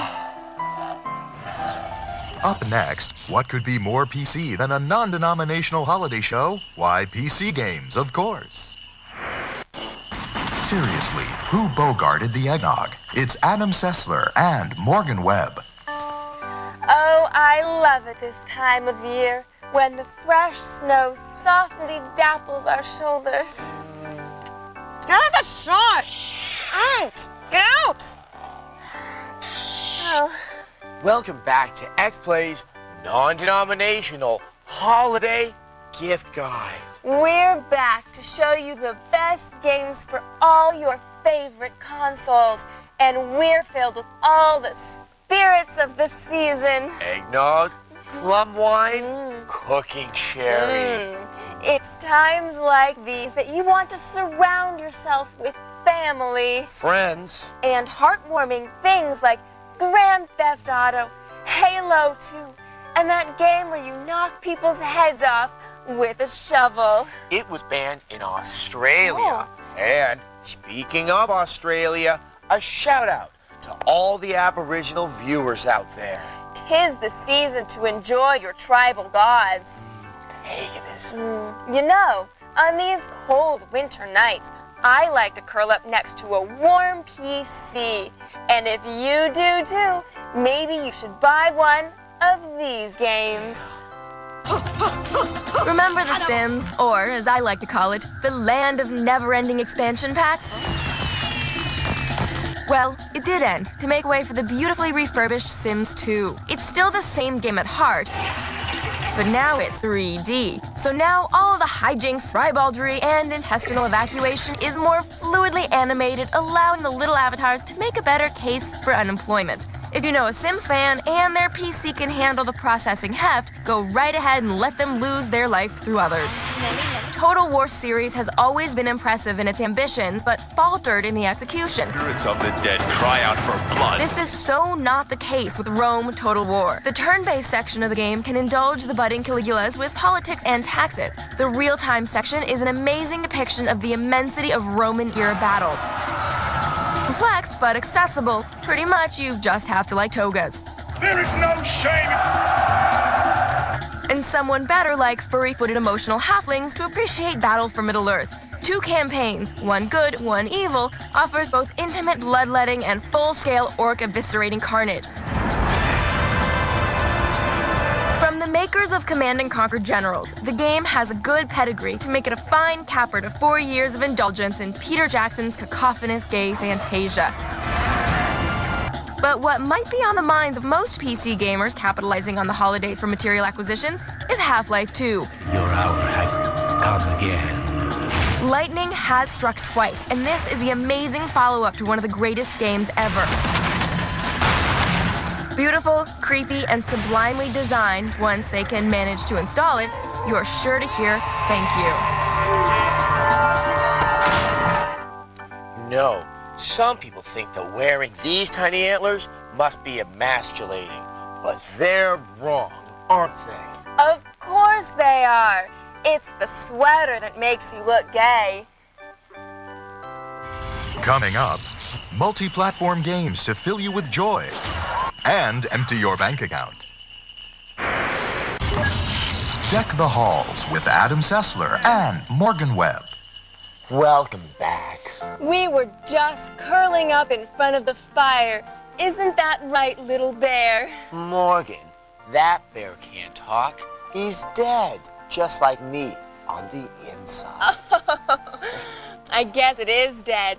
Sorry, pagans. We killed your nature. You know, I know we come from different backgrounds, and we all believe in different things. But there's one thing above all else that unites us at this time of the year. Multi-platform games. Yes, for once, Jews and Gentiles, Republicans and Democrats, PS2 and Xbox owners can all unite over one thing. Good games and the joy they bring us. So come closer. No, closer still. Not that close. And enjoy these special multi-platform games from us to you. It's only been a year and our sash-wearing sand monster slaying hero is back, and he's gotten a little grim. Prince of Persia Warrior Within takes last year's exceptional title and refines it to make a game that focuses more on combat and integrated puzzles. This little romp through Kurdistan future is significantly more violent. The infinitesimal percentage of kiddies who picked up last year's copy may be an inappropriate audience. But the more sophisticated gamer in your life may appreciate this little number that's sure to get lost in the GTA, Halo, Half-Life hoopla. Beautiful Joe 2 is now out for both the PS2 and the GameCube, making last year's triumph of originality immediately available for more people. We're back! Maybe not a good idea for those sycophants of hype, this is a great one for the connoisseur who's willing to step up to the challenge the game throws down. Plus, it's not just a retread of last year's number. There's new special moves and a whole new character. Trust us, this is a winner. Def Jam Fight for New York is our favorite of the new fighters because it's just so over the top. Fast-paced and visually satisfying for the pain junkies, this game dishes out bare-knuckled mayhem and pulls no punches. The special someone getting this better like profanity, hip-hop, and sadism. When it comes to sports games, the distinction quality between Electronic Arts and ESPN is highly debatable. Made a great tackle there.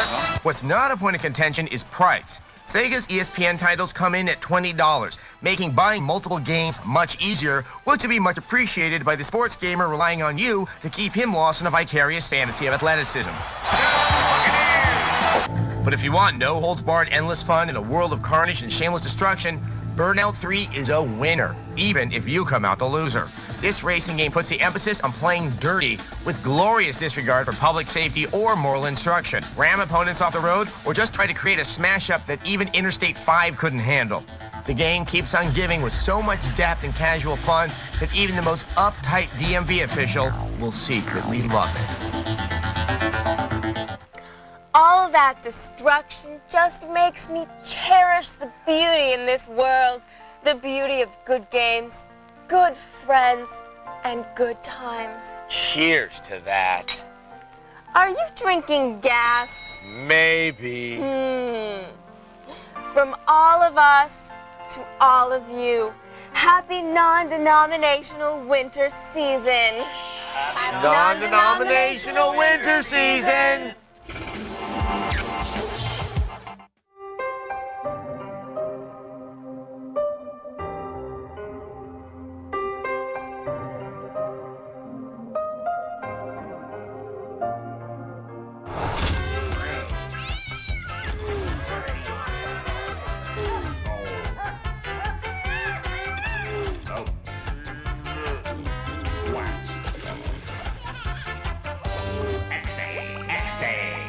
Scion, featuring the all-new XA and XB, customized to your individual style.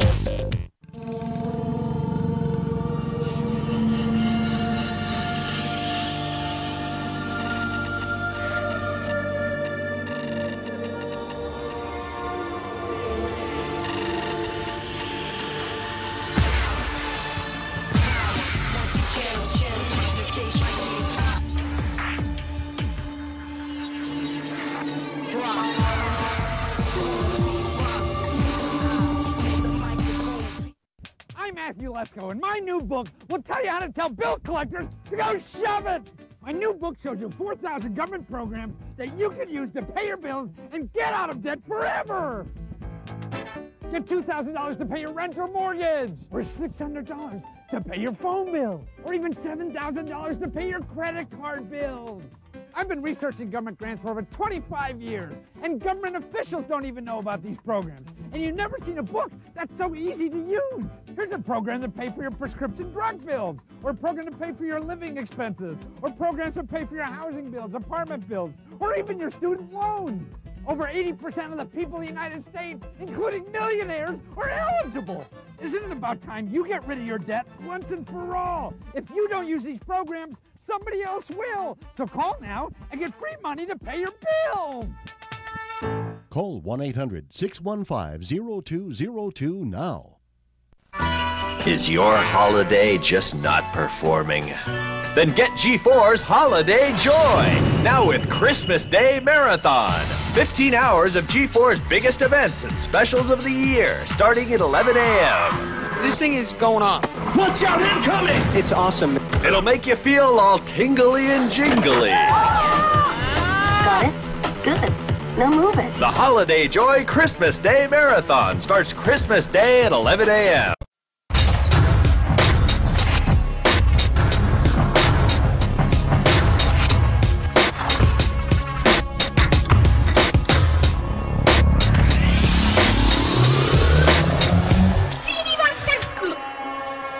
I'd like an Atari 2600 system, please, and everything that goes with it. Everything? You sure you want everything? I want everything. Now you're getting your low price up to $30 a rebate offers and a free pack. Is that everything? It's not everything. You can get nearly 300 different cartridges. 300? That's nothing. Something. But it's not everything. Soon there'll be a voice module, a trackball, remote control joystick, and the computer keyboard. It's amazing. It's amazing, but it's not everything. It's not everything. Soon there'll be educational games, too. Is that everything? That's everything. For now. For now, the Atari 2600. Now get up to $30 in rebate offers, plus a free Pac-Man. Kelly, what's the real life? She's the most exciting woman I ever met.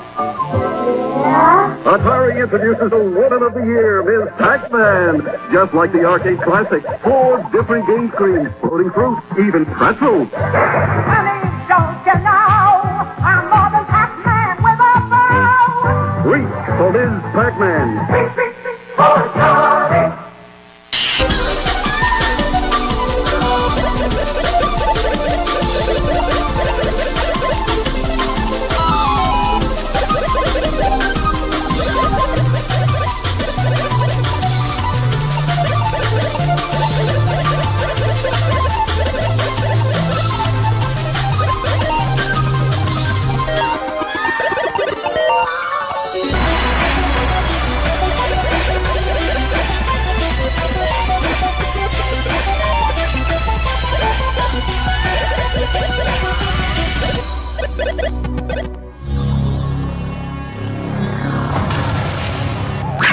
And Bradley gets it attacking. Send out the saucer. Too late, Captain. He shot them down. Dispatch the hopping droid. It's no use, Captain. He's attacking the mothership. Quick, put him on the screen.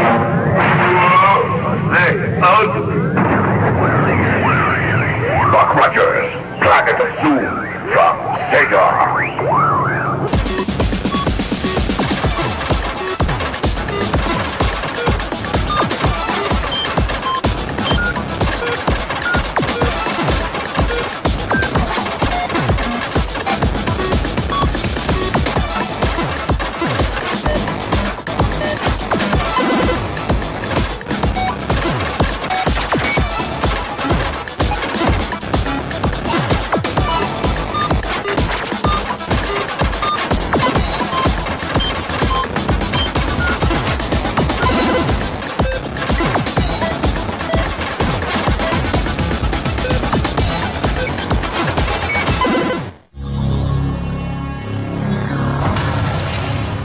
I've been hearing this other guy talk about his realistic home video football game. Well, I play real football, and I also play the new Atari real sports football. And I love it, because I love real passing, real kicking, and especially sacking the quarterback all by myself. then who you gonna listen to? Some guy who just talks football? Or a nice guy like me who plays it? New Real Sports Football, one in a series, only from Atari.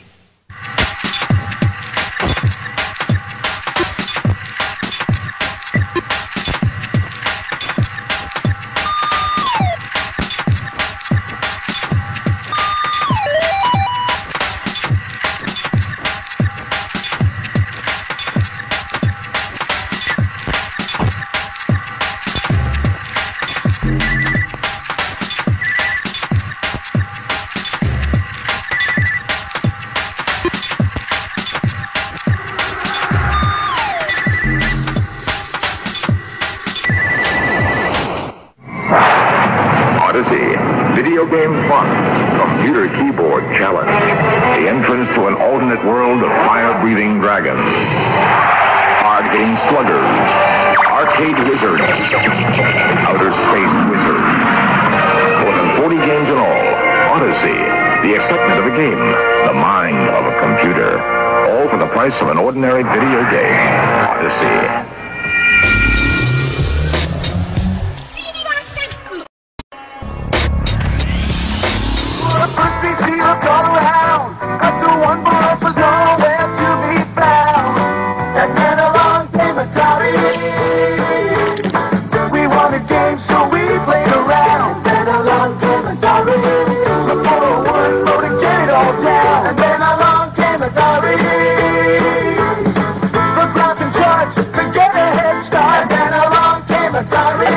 Power without the price.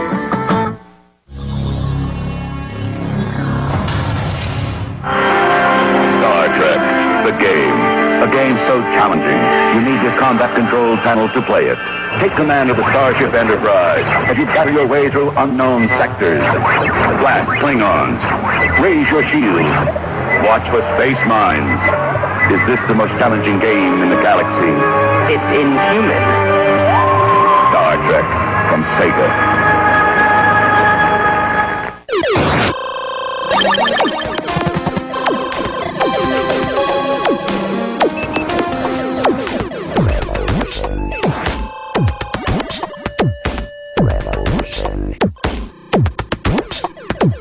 Journey 2000. Journey 2000.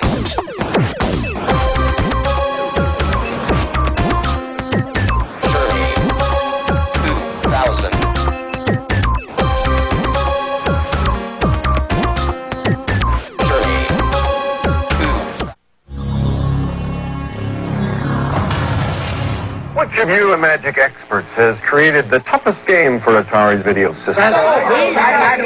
Demon attack! Whoa there, Fire Breath. You not good enough for demon attack. You in big trouble. Good work, Voltar. Demon Attack really is tough. A magic Demon Attack. Tough. In television version. Coming soon.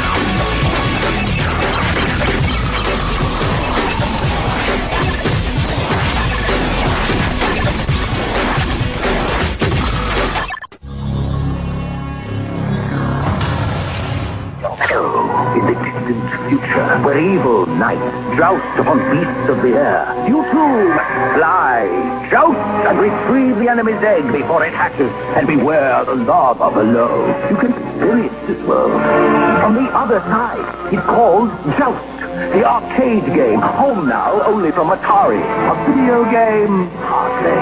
Joust. You don't play it, you live it.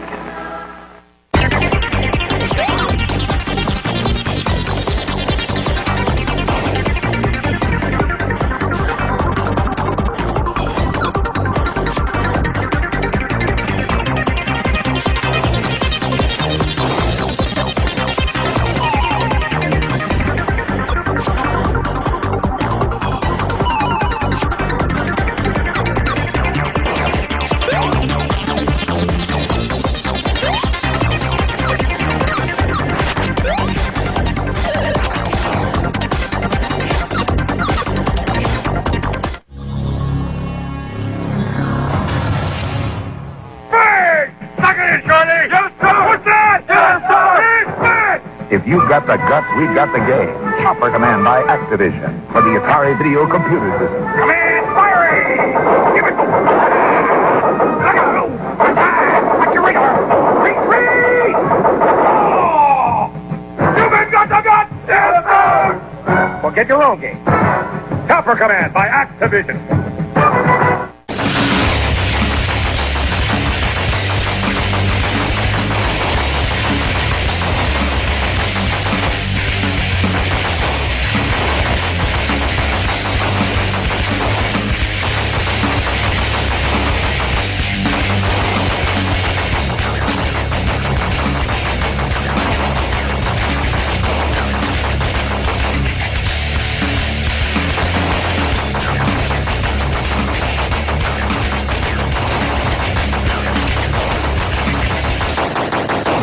When it comes to space games, nobody compares to Atari. Excuse me. Have you compared them to Intellivision? Intellivision? Sure, they've got great space games, like Intellivision Space Battle. I didn't know. And now there's Space Armada and the incredible Astro Smash. I didn't know.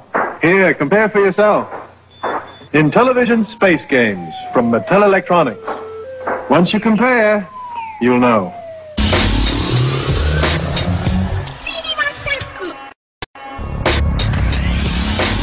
I know. You think you're going to be the one person in the world who can't operate a computer. You think you won't even be able to hook it up and it'll sit on your shelf mocking you. Well, this is how easy it is to get started with the new Atari XL home computer. Once you get the whole system set up, there are over 2,000 things you can do with it. Just plug this into here. Very easy, because there's only one place it goes, and there, you're ready to go. 26 seconds. I can go again. I can do it much faster. Go again. Let's go again. Activision presents Mega Mania, a new video game for your Atari video computer system. 1, 2, 3, 4, Mega! Mega Mania! Mega Mania! It's gonna drive you insane. You got to run the tail Mega Mania is a video nightmare because it's impossible to stop. Designed by Steve Cartwright. Mega Mania! For Activision.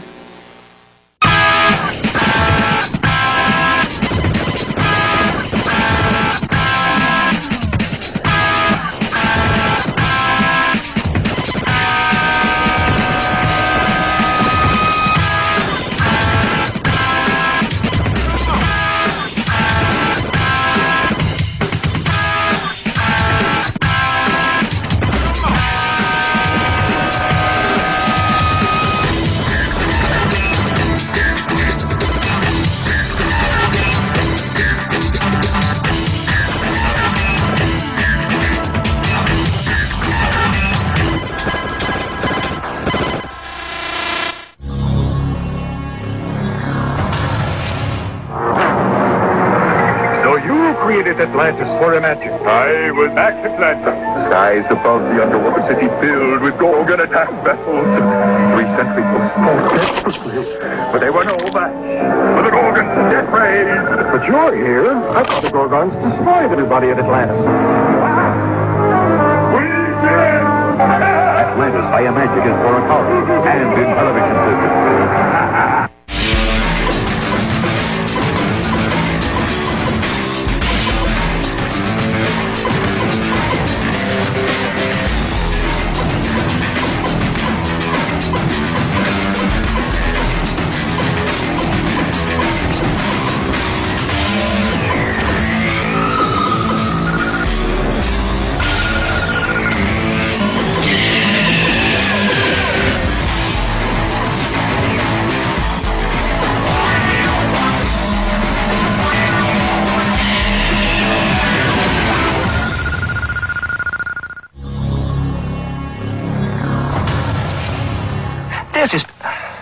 This is Pitfall, the smash hit video game by Activision that everybody wants for the Atari Video Computer System, with scorpions, tar pits, and rolling logs, with underground passages and cobra rattlers, with swamps, hungry crocodiles, and lots more. Don't miss Pitfall, the smash hit that everybody wants. Get it before they're all gone. Pitfall, designed by David Crane. Don't miss it.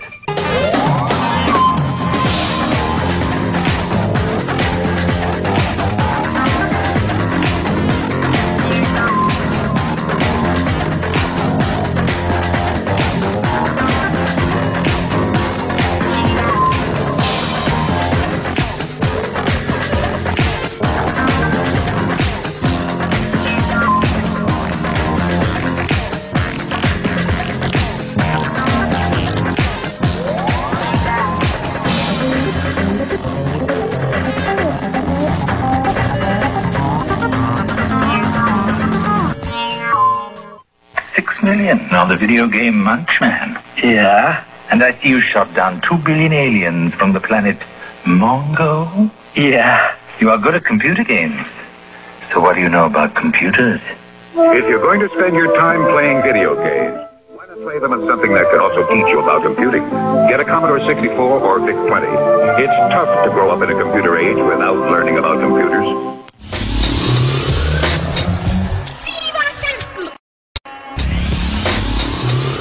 Atari brings the computer age home. Ready? Bonjour. Not quite Trevor. Learn a new language or take your best shot at missile command. With an Atari 400 home computer, there are a world of possibilities. In fact, it could even change your life. Comment allez-vous? The Atari 400 home computer. We brought the computer age home.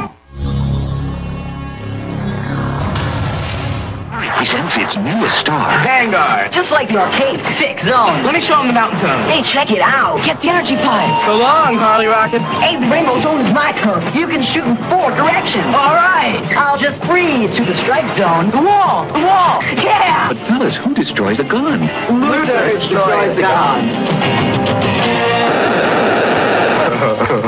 Vanguard is here, only from Atari.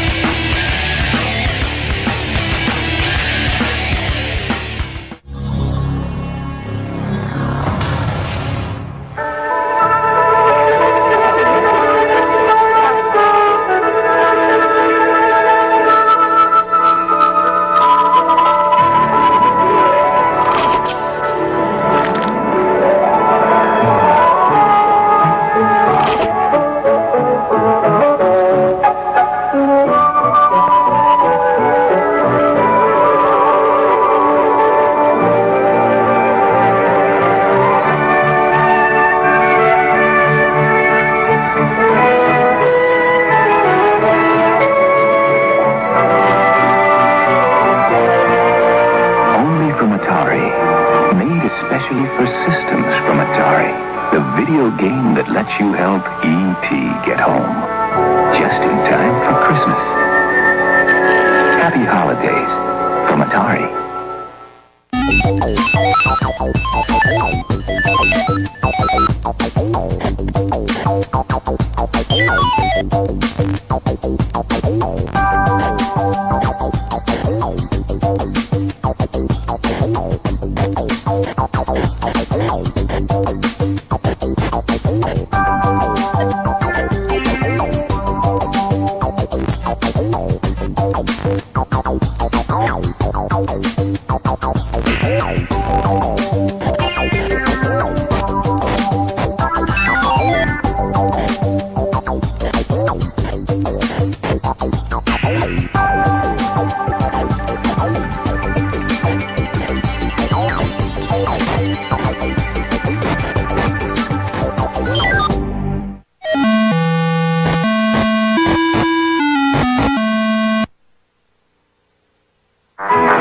Greatest arcade video games are now the world's greatest home video games. They're only from Atari, and only for systems from Atari, which means that when you play them on an Atari home video game system, you'll see amazing graphics, like this.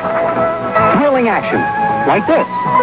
It also means that if you try to play them on anything but an Atari system, you'll see something like this. This is the arcade experience. We're ColecoVision, and we bring the arcade stereos home. with arcade graphics like Donkey Kong with multiple screens, just like the arcade game, arcade controls. And ColecoVision is an expandable system.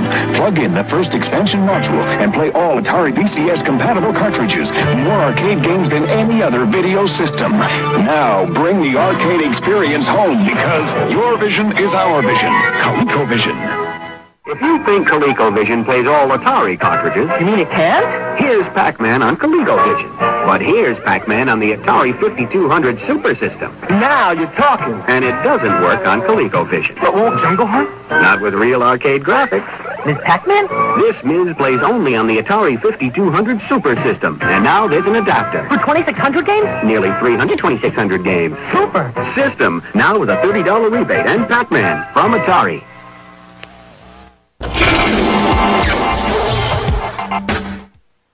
Once you use invisibility, you can't go back. I was tired of pounding buttons. Winning is what counts. Is playing it straight more fun? They don't know, don't hurt them. You know who doesn't do it? Everybody does it. Losers. I do it because I want to win. Guilty? Sure, but I'd do it again. I'd do it again a lot. Get the latest cheat codes and walkthrough strategies for Halo 2. Defend this station. Hide the weapon. You'll never be stuck again. Cheat with Kristen Holt. Tuesday night at 10 Eastern, 7 Pacific.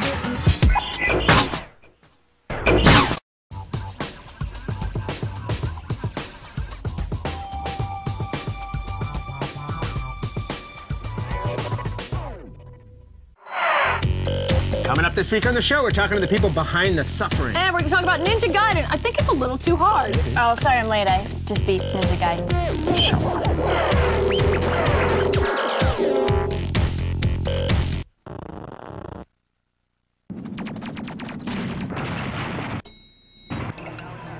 What the hell is going on? This isn't a game, Lieutenant. Hi, call for help.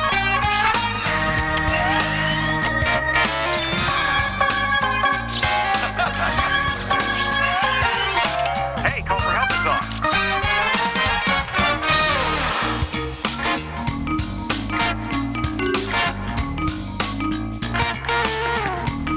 Oh, you just stay there, old paint. I'll be back. Oh. Whew. Hey, how are you? Good to see you. Welcome to Call for Help. I am Leo Laporte, your genial show host. And for 6 years I've been doing this show, and for 6 years I've wanted to have... a real article, genuine double rectified busthead. Thank you, John. I've wanted to have the courage to wear this shirt. And this is my last chance, so I'm going to wear it. What do you think? You like it? Uh-huh, yeehaw. That's what I call courage. There's old paint in the back there, right? Yeah, there's some string hanging, but that's all right. What the heck is that? There's only That's the one... problem with this shirt. It gets Yeah. all tangled up and stuff. Only one thing hotter than a geek, and that's a cowboy. You like cowboys? Uh-huh. Yeah. I don't know if this actually makes me a cowboy. Hey, welcome to the show. It's good to see you. I'm Leo Laporte, and this is, yes, the last Call for Help show. But, boy, we're going to have a good time today. I'm so glad you're here. Throughout the show, you're going to see, you know, this show, of course, I've been doing this, and we've had many hosts, of course, Kat and Phil Allingham and Becky Worley and Scott Harriott, and, of course, Chris Perillo for a long time.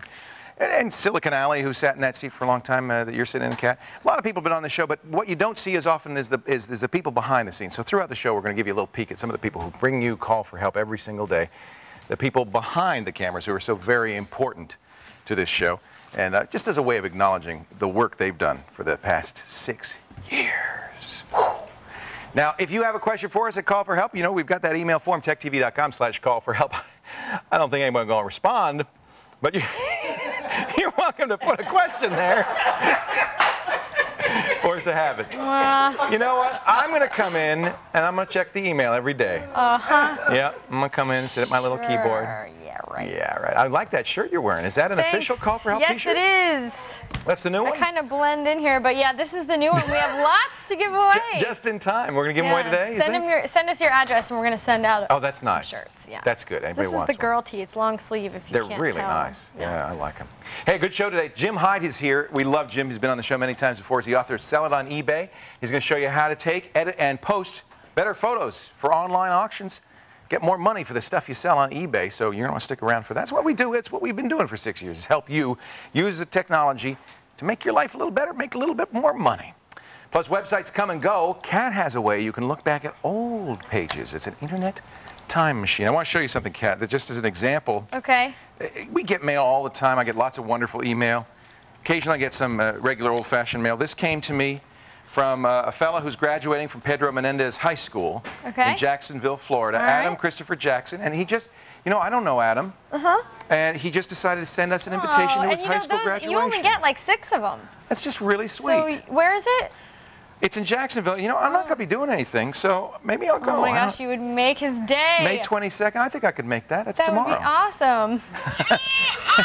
But that's the kind. Me and old Paint be coming out there to Jacksonville. No, that's the kind of thing that I love that, and it's one of the things that really makes doing this show so great, is that people consider us part of their family. Yes, they do. And isn't that sweet? So thank you for inviting us to your graduation. I don't know if Kat's going to be there, Adam, but I will. Okay. Yeah. No, I don't know. I don't think I can make it. Hey, let's get our first call of the day. Wait, I just want to mention something. There's a rumor going around that the Swiffer wet jet is killing dogs and animals. And since I invented the Swiffer, I just want to let everyone know that that is a hoax. What is the Swiffer wet jet? Well, it's this thing that collects dust and dirt on a long pole, and now they have them that actually squirt water. And I invented the dry one when I was an intern a couple years ago, and this is the new version of it. You invented it? Yeah, I invented the Swiffer. Wait a minute. You invented it? Yes, I invented the Swiffer. I was an intern. You didn't tell me that you're independently wealthy. Well, no, I didn't get any money for it because I was an intern, and so I was in a brainstorming meeting. That's where I came up with the idea. And as I was being an intern, you have to sign away all your ideas. How many years I've been working with you? I don't know, 4. I never knew. The year after I had the idea in the meeting, it was on the market. Swiffer, and then but the wet jet was somebody else. The wet jet is new, and they're saying that's the one that's killing dogs. It's an urban legend. I'm doing research, so I'm not killing anyone. She's defending her. Not a killer. That's like the Steve Martin in the Jerk. He invents that glasses push-up thing. Right. The Optograb. Yeah, makes him a lot of money, and then it turns out it makes everybody cross-eyed. Yeah, like this. They're like, Swiffer wet jet. Are you pulling my leg now? I'm not. I invented the Swiffer. I'm not kidding. Let's take a call. Okay. I don't know if we can get any better Tony from than that. Milwaukee, Wisconsin, do you believe me? Yes. There you go. Yeah, sure. Whatever you say, Kat. I did. Hey, Tony, how are you? Good. Welcome to the show. What can I do for you today? On my Microsoft Word, there's symbols in between words and I hate it when that happens. At the end of paragraphs and yeah. And you don't want to see those anymore, do you? No, I'd like to give them away. So let's activate this later. See, one of these days we're going to have to pay for this program. Okay, this is that's how many years has that been asking us to activate it? Microsoft Word. Okay, this is another line. Now that's what you want to see. You just want to see your plain text with all your stuff. But what you happen to be seeing on there is something a little bit more complicated. You see all these weird symbols, right? Yes. I hate that. I wish there were some way to just to kind of get rid of all those, you know, weird symbols so that you'd never see them again. That would be so cool. Now I can't find out how I did it. It was here a second ago. I just turned them on. Just think about it. There it is. It's this little symbol here. What? Whoa, hey, whoa, hey, whoa, hey. So on your toolbar, and this is probably what happens, you accidentally clicked it. On your toolbar is a little paragraph marker. That's what that is. And it turns on what they call invisibles. So the invisibles in this case are a dot for every space, that paragraph marker for every new line, and there's a few other invisibles that might show up. There's another way you could turn it off, of course, in the view and and so forth. But your toolbar will have this little paragraph marker, and that's what I would do. And that's handy to turn on if you're, for a couple of reasons. One is if you're kind of curious, well, do I have a lot of spaces in here and stuff? Because spaces are invisible. Another one is because the formatting for a paragraph is actually stored in that paragraph marker. So if you can see it and copy it, you can actually apply that paragraph formatting to other paragraphs as well. So that's kind of a handy thing to know about. But normally you don't want to see that because it's very distracting. So that's how you turn it off. Just click that funny-looking backwards P on your toolbar there. All right? All right, thank you. See, it's just that simple. Thank you for calling. I appreciate it. All right. Take care. All right. Coming up next, we're going to head back to the phones. I want to take another call for help and a whole lot more. You stay right here now, partner.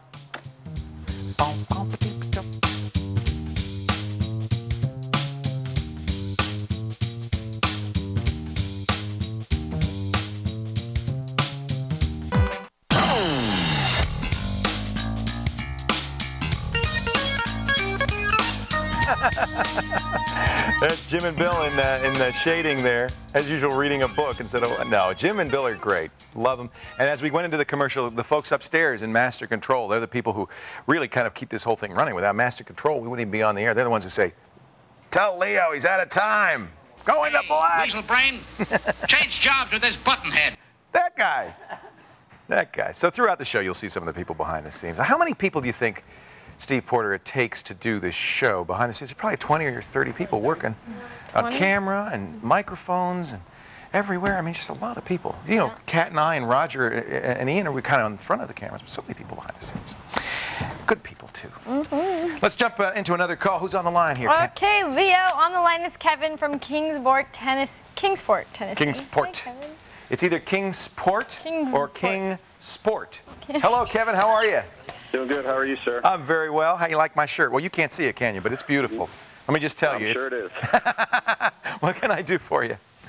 I have Windows XP running on my computer, and it's a version of the computer itself is a used computer I purchased, and it's listing another administrator, and I do not have the password for the administrator. I wanted to know what I would need to do. So when you log in, you're not an administrator? No, sir. I can log in as a user, but not as an administrator. That's kind of a problem, isn't it? Yes, sir. Yeah, because you can't create another administrator account, and you can't administer the computer, which means you cannot, for instance, install software, kind of important things like that. In some cases, you can't even update the antivirus or run Windows Update. So That's exactly right. That's exactly right. We've got to get you in there, or that computer really isn't usable. So if you can't go back to the original owner and find out, did they give you an install disk? No, sir. No. So you basically, you don't have anything. Well, it's a little tricky, but there are ways to crack the Windows XP password. I'm afraid that's what you've got to do. I mean, the ideal thing to do here would be to reinstall XP. But since you don't, we're gonna point you to an article that the lovely and talented Kevin Rose, your namesake, wrote on cracking XP passwords. I'm going to show you a little trick that's very handy in Google for finding stuff like that. I'm going to say site techtv.com, and I'm going to say Kevin Rose, and then I'm going to say crack XP password. And then I think Google will probably get us the, there we go, right at the top, number 1. This is Kevin Rose's Ultimate Password Recovery Guide. And he has a link to a number of programs in here for getting the password. Now, I have to say, it's not going to be an easy thing to do, but there is one program that's basically you actually create a Linux boot disk out of CD, and you boot it, and it will basically destroy the password, so you can create a new one. Oh, I see. All right, but that's very important. So I'll give you the link to this, and you can go to this site. It'll be on our website. But that's very important and something to keep in mind when you buy a computer. It's no good to you if you don't have the actual password to get in there. Right. That's a little bit frustrating. It doesn't allow me any control, basically. Yeah.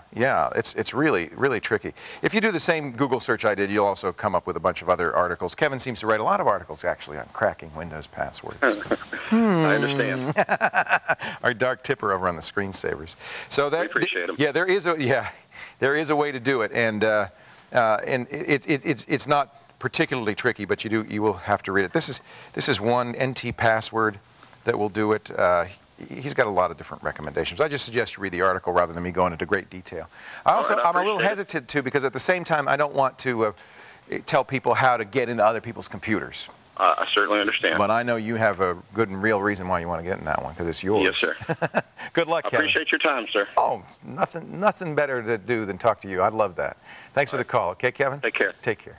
Coming up next, hey, there may be no free lunch. There isn't any free lunch, I asked. But there is our free file of the day, and still ahead on Call for Help, tips for better photos online for your online auction listings from our own eBay expert, Jim Hyde. You stay right here. Take care.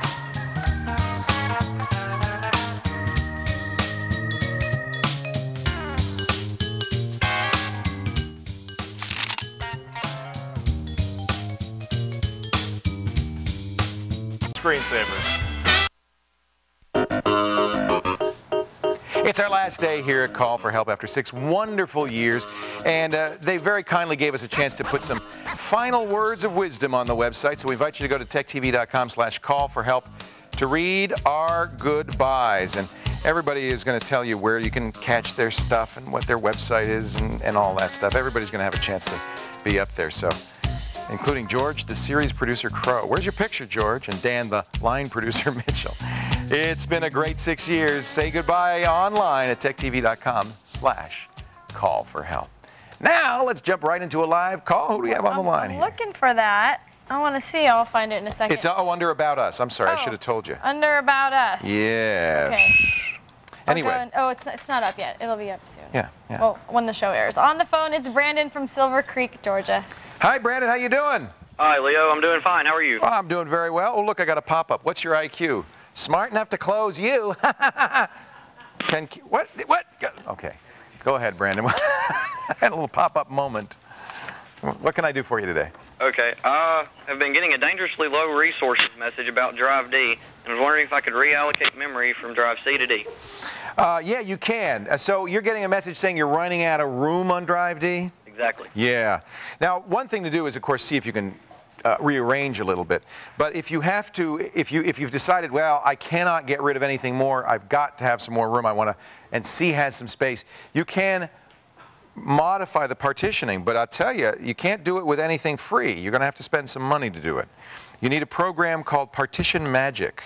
Have you ever heard us talk about that? I've heard about it before. Yeah, it's actually from Symantec. They bought PowerQuest, the companies that made it. I wonder if I could still go to PowerQuest and find it. It's about $79, and what it allows you to do, it's what we call a non-destructive partitioning program. So what it allows you to do is resize partitions, and that's your problem. You've got, well, I made an assumption here. Do you have two hard drives or a single hard drive divided into C and D? It's a single hard drive. Okay, good. Yeah, there's nothing I can do about it if you have two different hard drives. But if you have one hard drive that has been partitioned, that is, and as we were talking about before, divided into logical, imaginary drives of C and D, you can rearrange how big those are. But to do it without destroying the data on them, you have to use a non-destructive partitioner. Partition Magic's my favorite one. It's from Symantec. I'm not going to get the site that way, I guess. I was going to the old PowerQuest site. Let's see if I can find it at Symantec. Yeah, see, I think PowerQuest site went out of business. Symantec.com is the company that bought them up. If you go to products, you'll be able to find it. It's Partition Magic is the name of the product, okay? All right. I'll find it here somewhere. Well, you get the idea. Here's, I would say that's probably enterprise products and services. I don't know. Anyway, yeah, and I love the program. The problem is, of course, it's expensive, and so if you're only going to use it once, is it worth it? I don't know. It's up to you.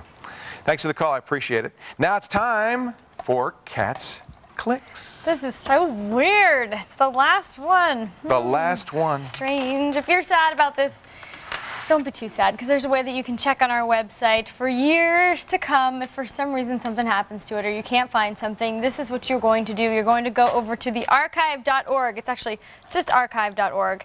And here is where you're going to find archives of all different things online, including 10,000 live concerts online, all kinds of vintage software, all kinds of images.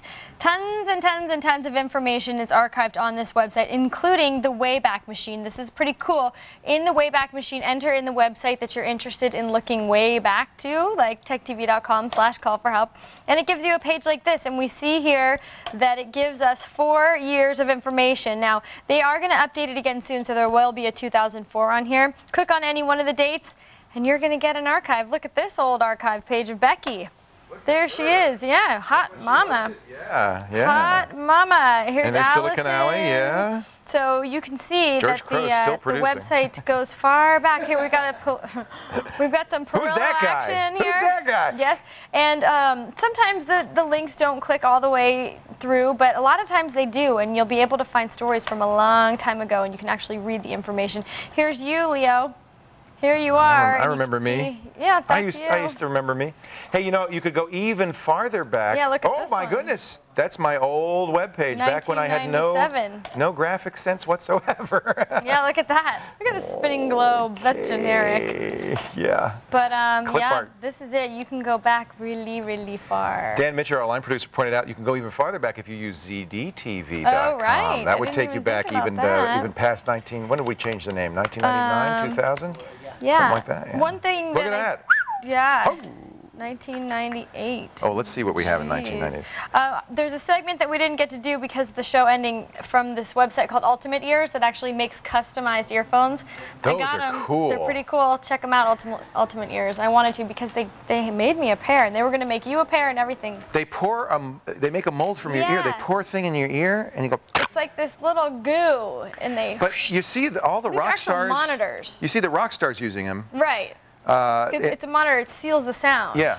They're really cool. Yeah. I'm jealous. And they come in this case. Check this out. And they're about what, $3,000? No, they're like $500. They are extremely high end. Well, good headphones are very, very expensive. Here's ZDTV. It's coming up. Oh, look at that. It's like taking a long time because it has to go so far back. The Web Archive's a neat idea. It was New viruses use porn as lure. Imagine that. No, shocking. Could you imagine? Shocking. Look at this. This is so funny. Soap. The good old days. Learn how to Thank make you, video. Kat. We're still doing that. The Internet Wayback Machine. AOL 5.0. Yeah. Yeah, check it out. All the details are on our website, techtv.com/call4help. Send me an email, kat@techtv.com. For people who don't know, that was the old network was ZDTV. Yeah, ZDTV. Okay, lady, I love you. Bye-bye. Bye-bye. Coming up next. Oh, is that the last Cat's Click ever? I don't know. No. I got to tell you something. Kat Schwartz is going to be here for a long time to come. She's not going anywhere. Coming up next, Jim Hyde, the author of Sell It on eBay, has tips for better online auction photos. You stick around.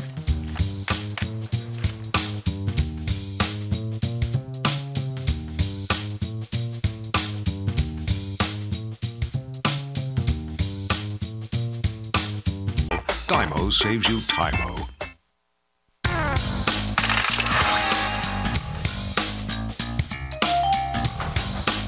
Wow, what a move. Welcome back. It's time for the Wire World Challenge. And for that, ladies and gentlemen, Greg Tremelling on Jib. And for that, we're going to need a contestant on the line. Yes, and it's not going to be Greg, although Greg is one of the guys who's betting all the time on the contestants. Yes, we know they that. do. Yeah, they're throwing money in. Who's on the line, Kat? Well, hopefully these questions won't be as hard as they were yesterday. I got a tough one. Yeah, well, okay. Okay, on the line, it's Krista from Bellevue, Nebraska. Christina, how are you? Good.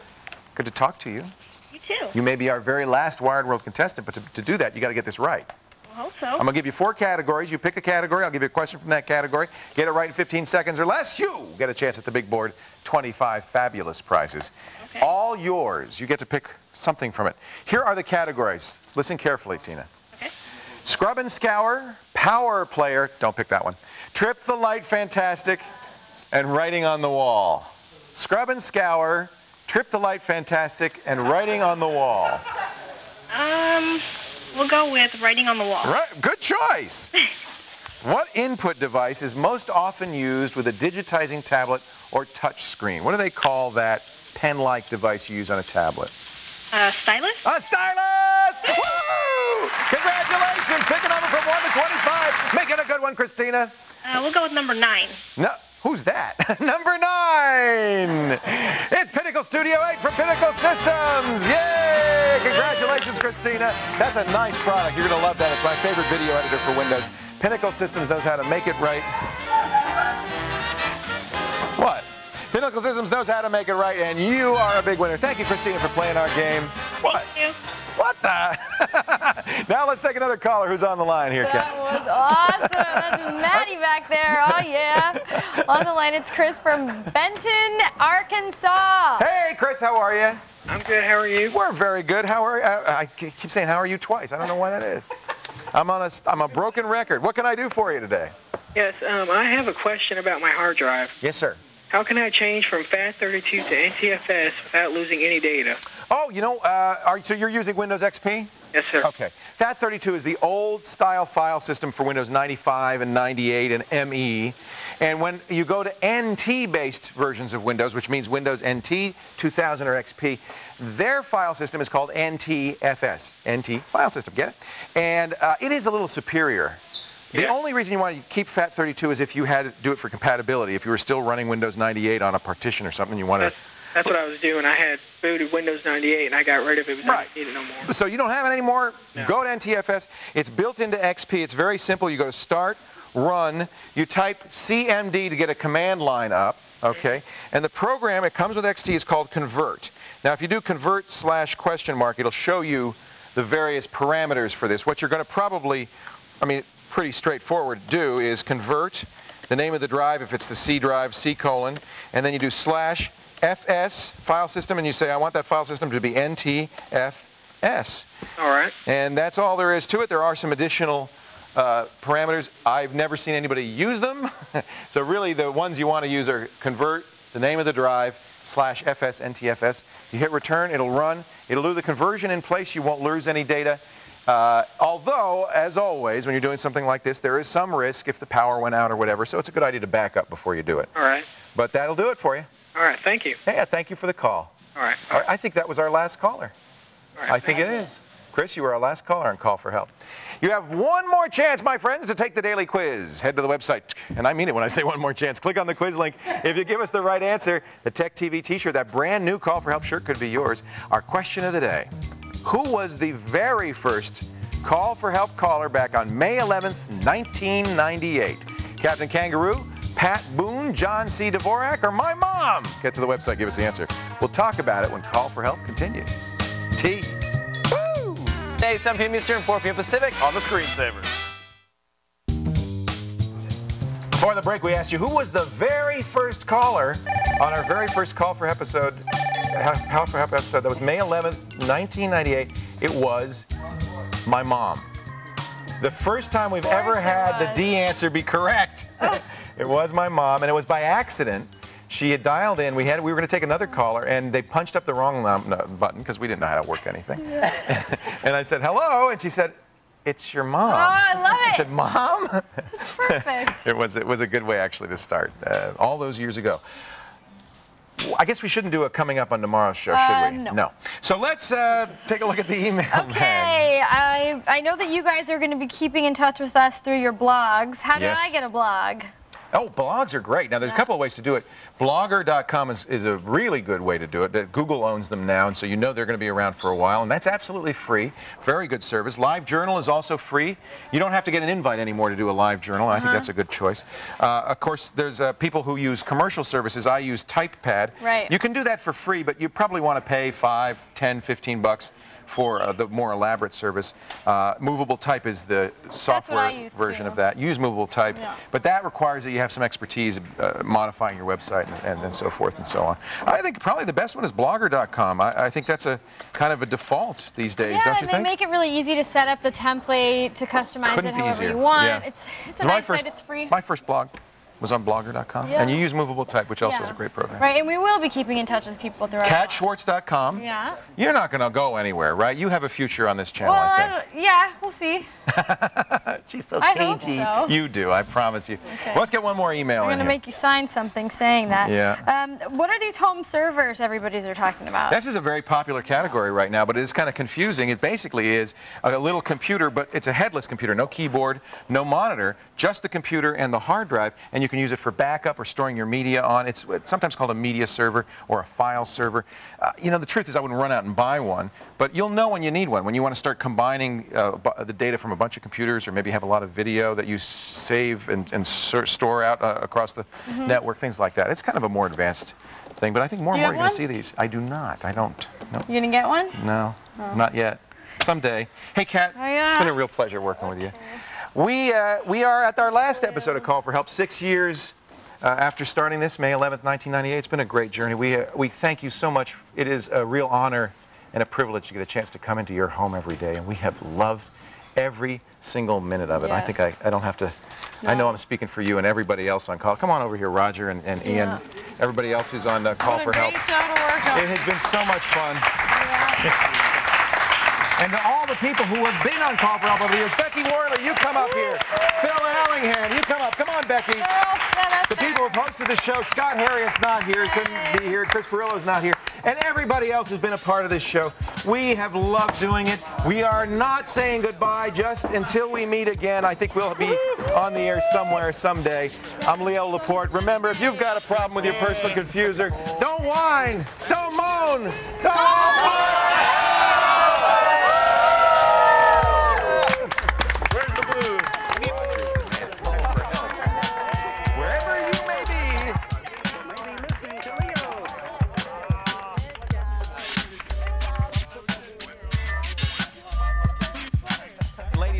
For help. Call for help. Hello, Leo. How are you, sir?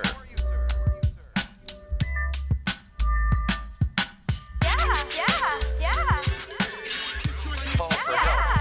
Hello, Leo. How are you, sir?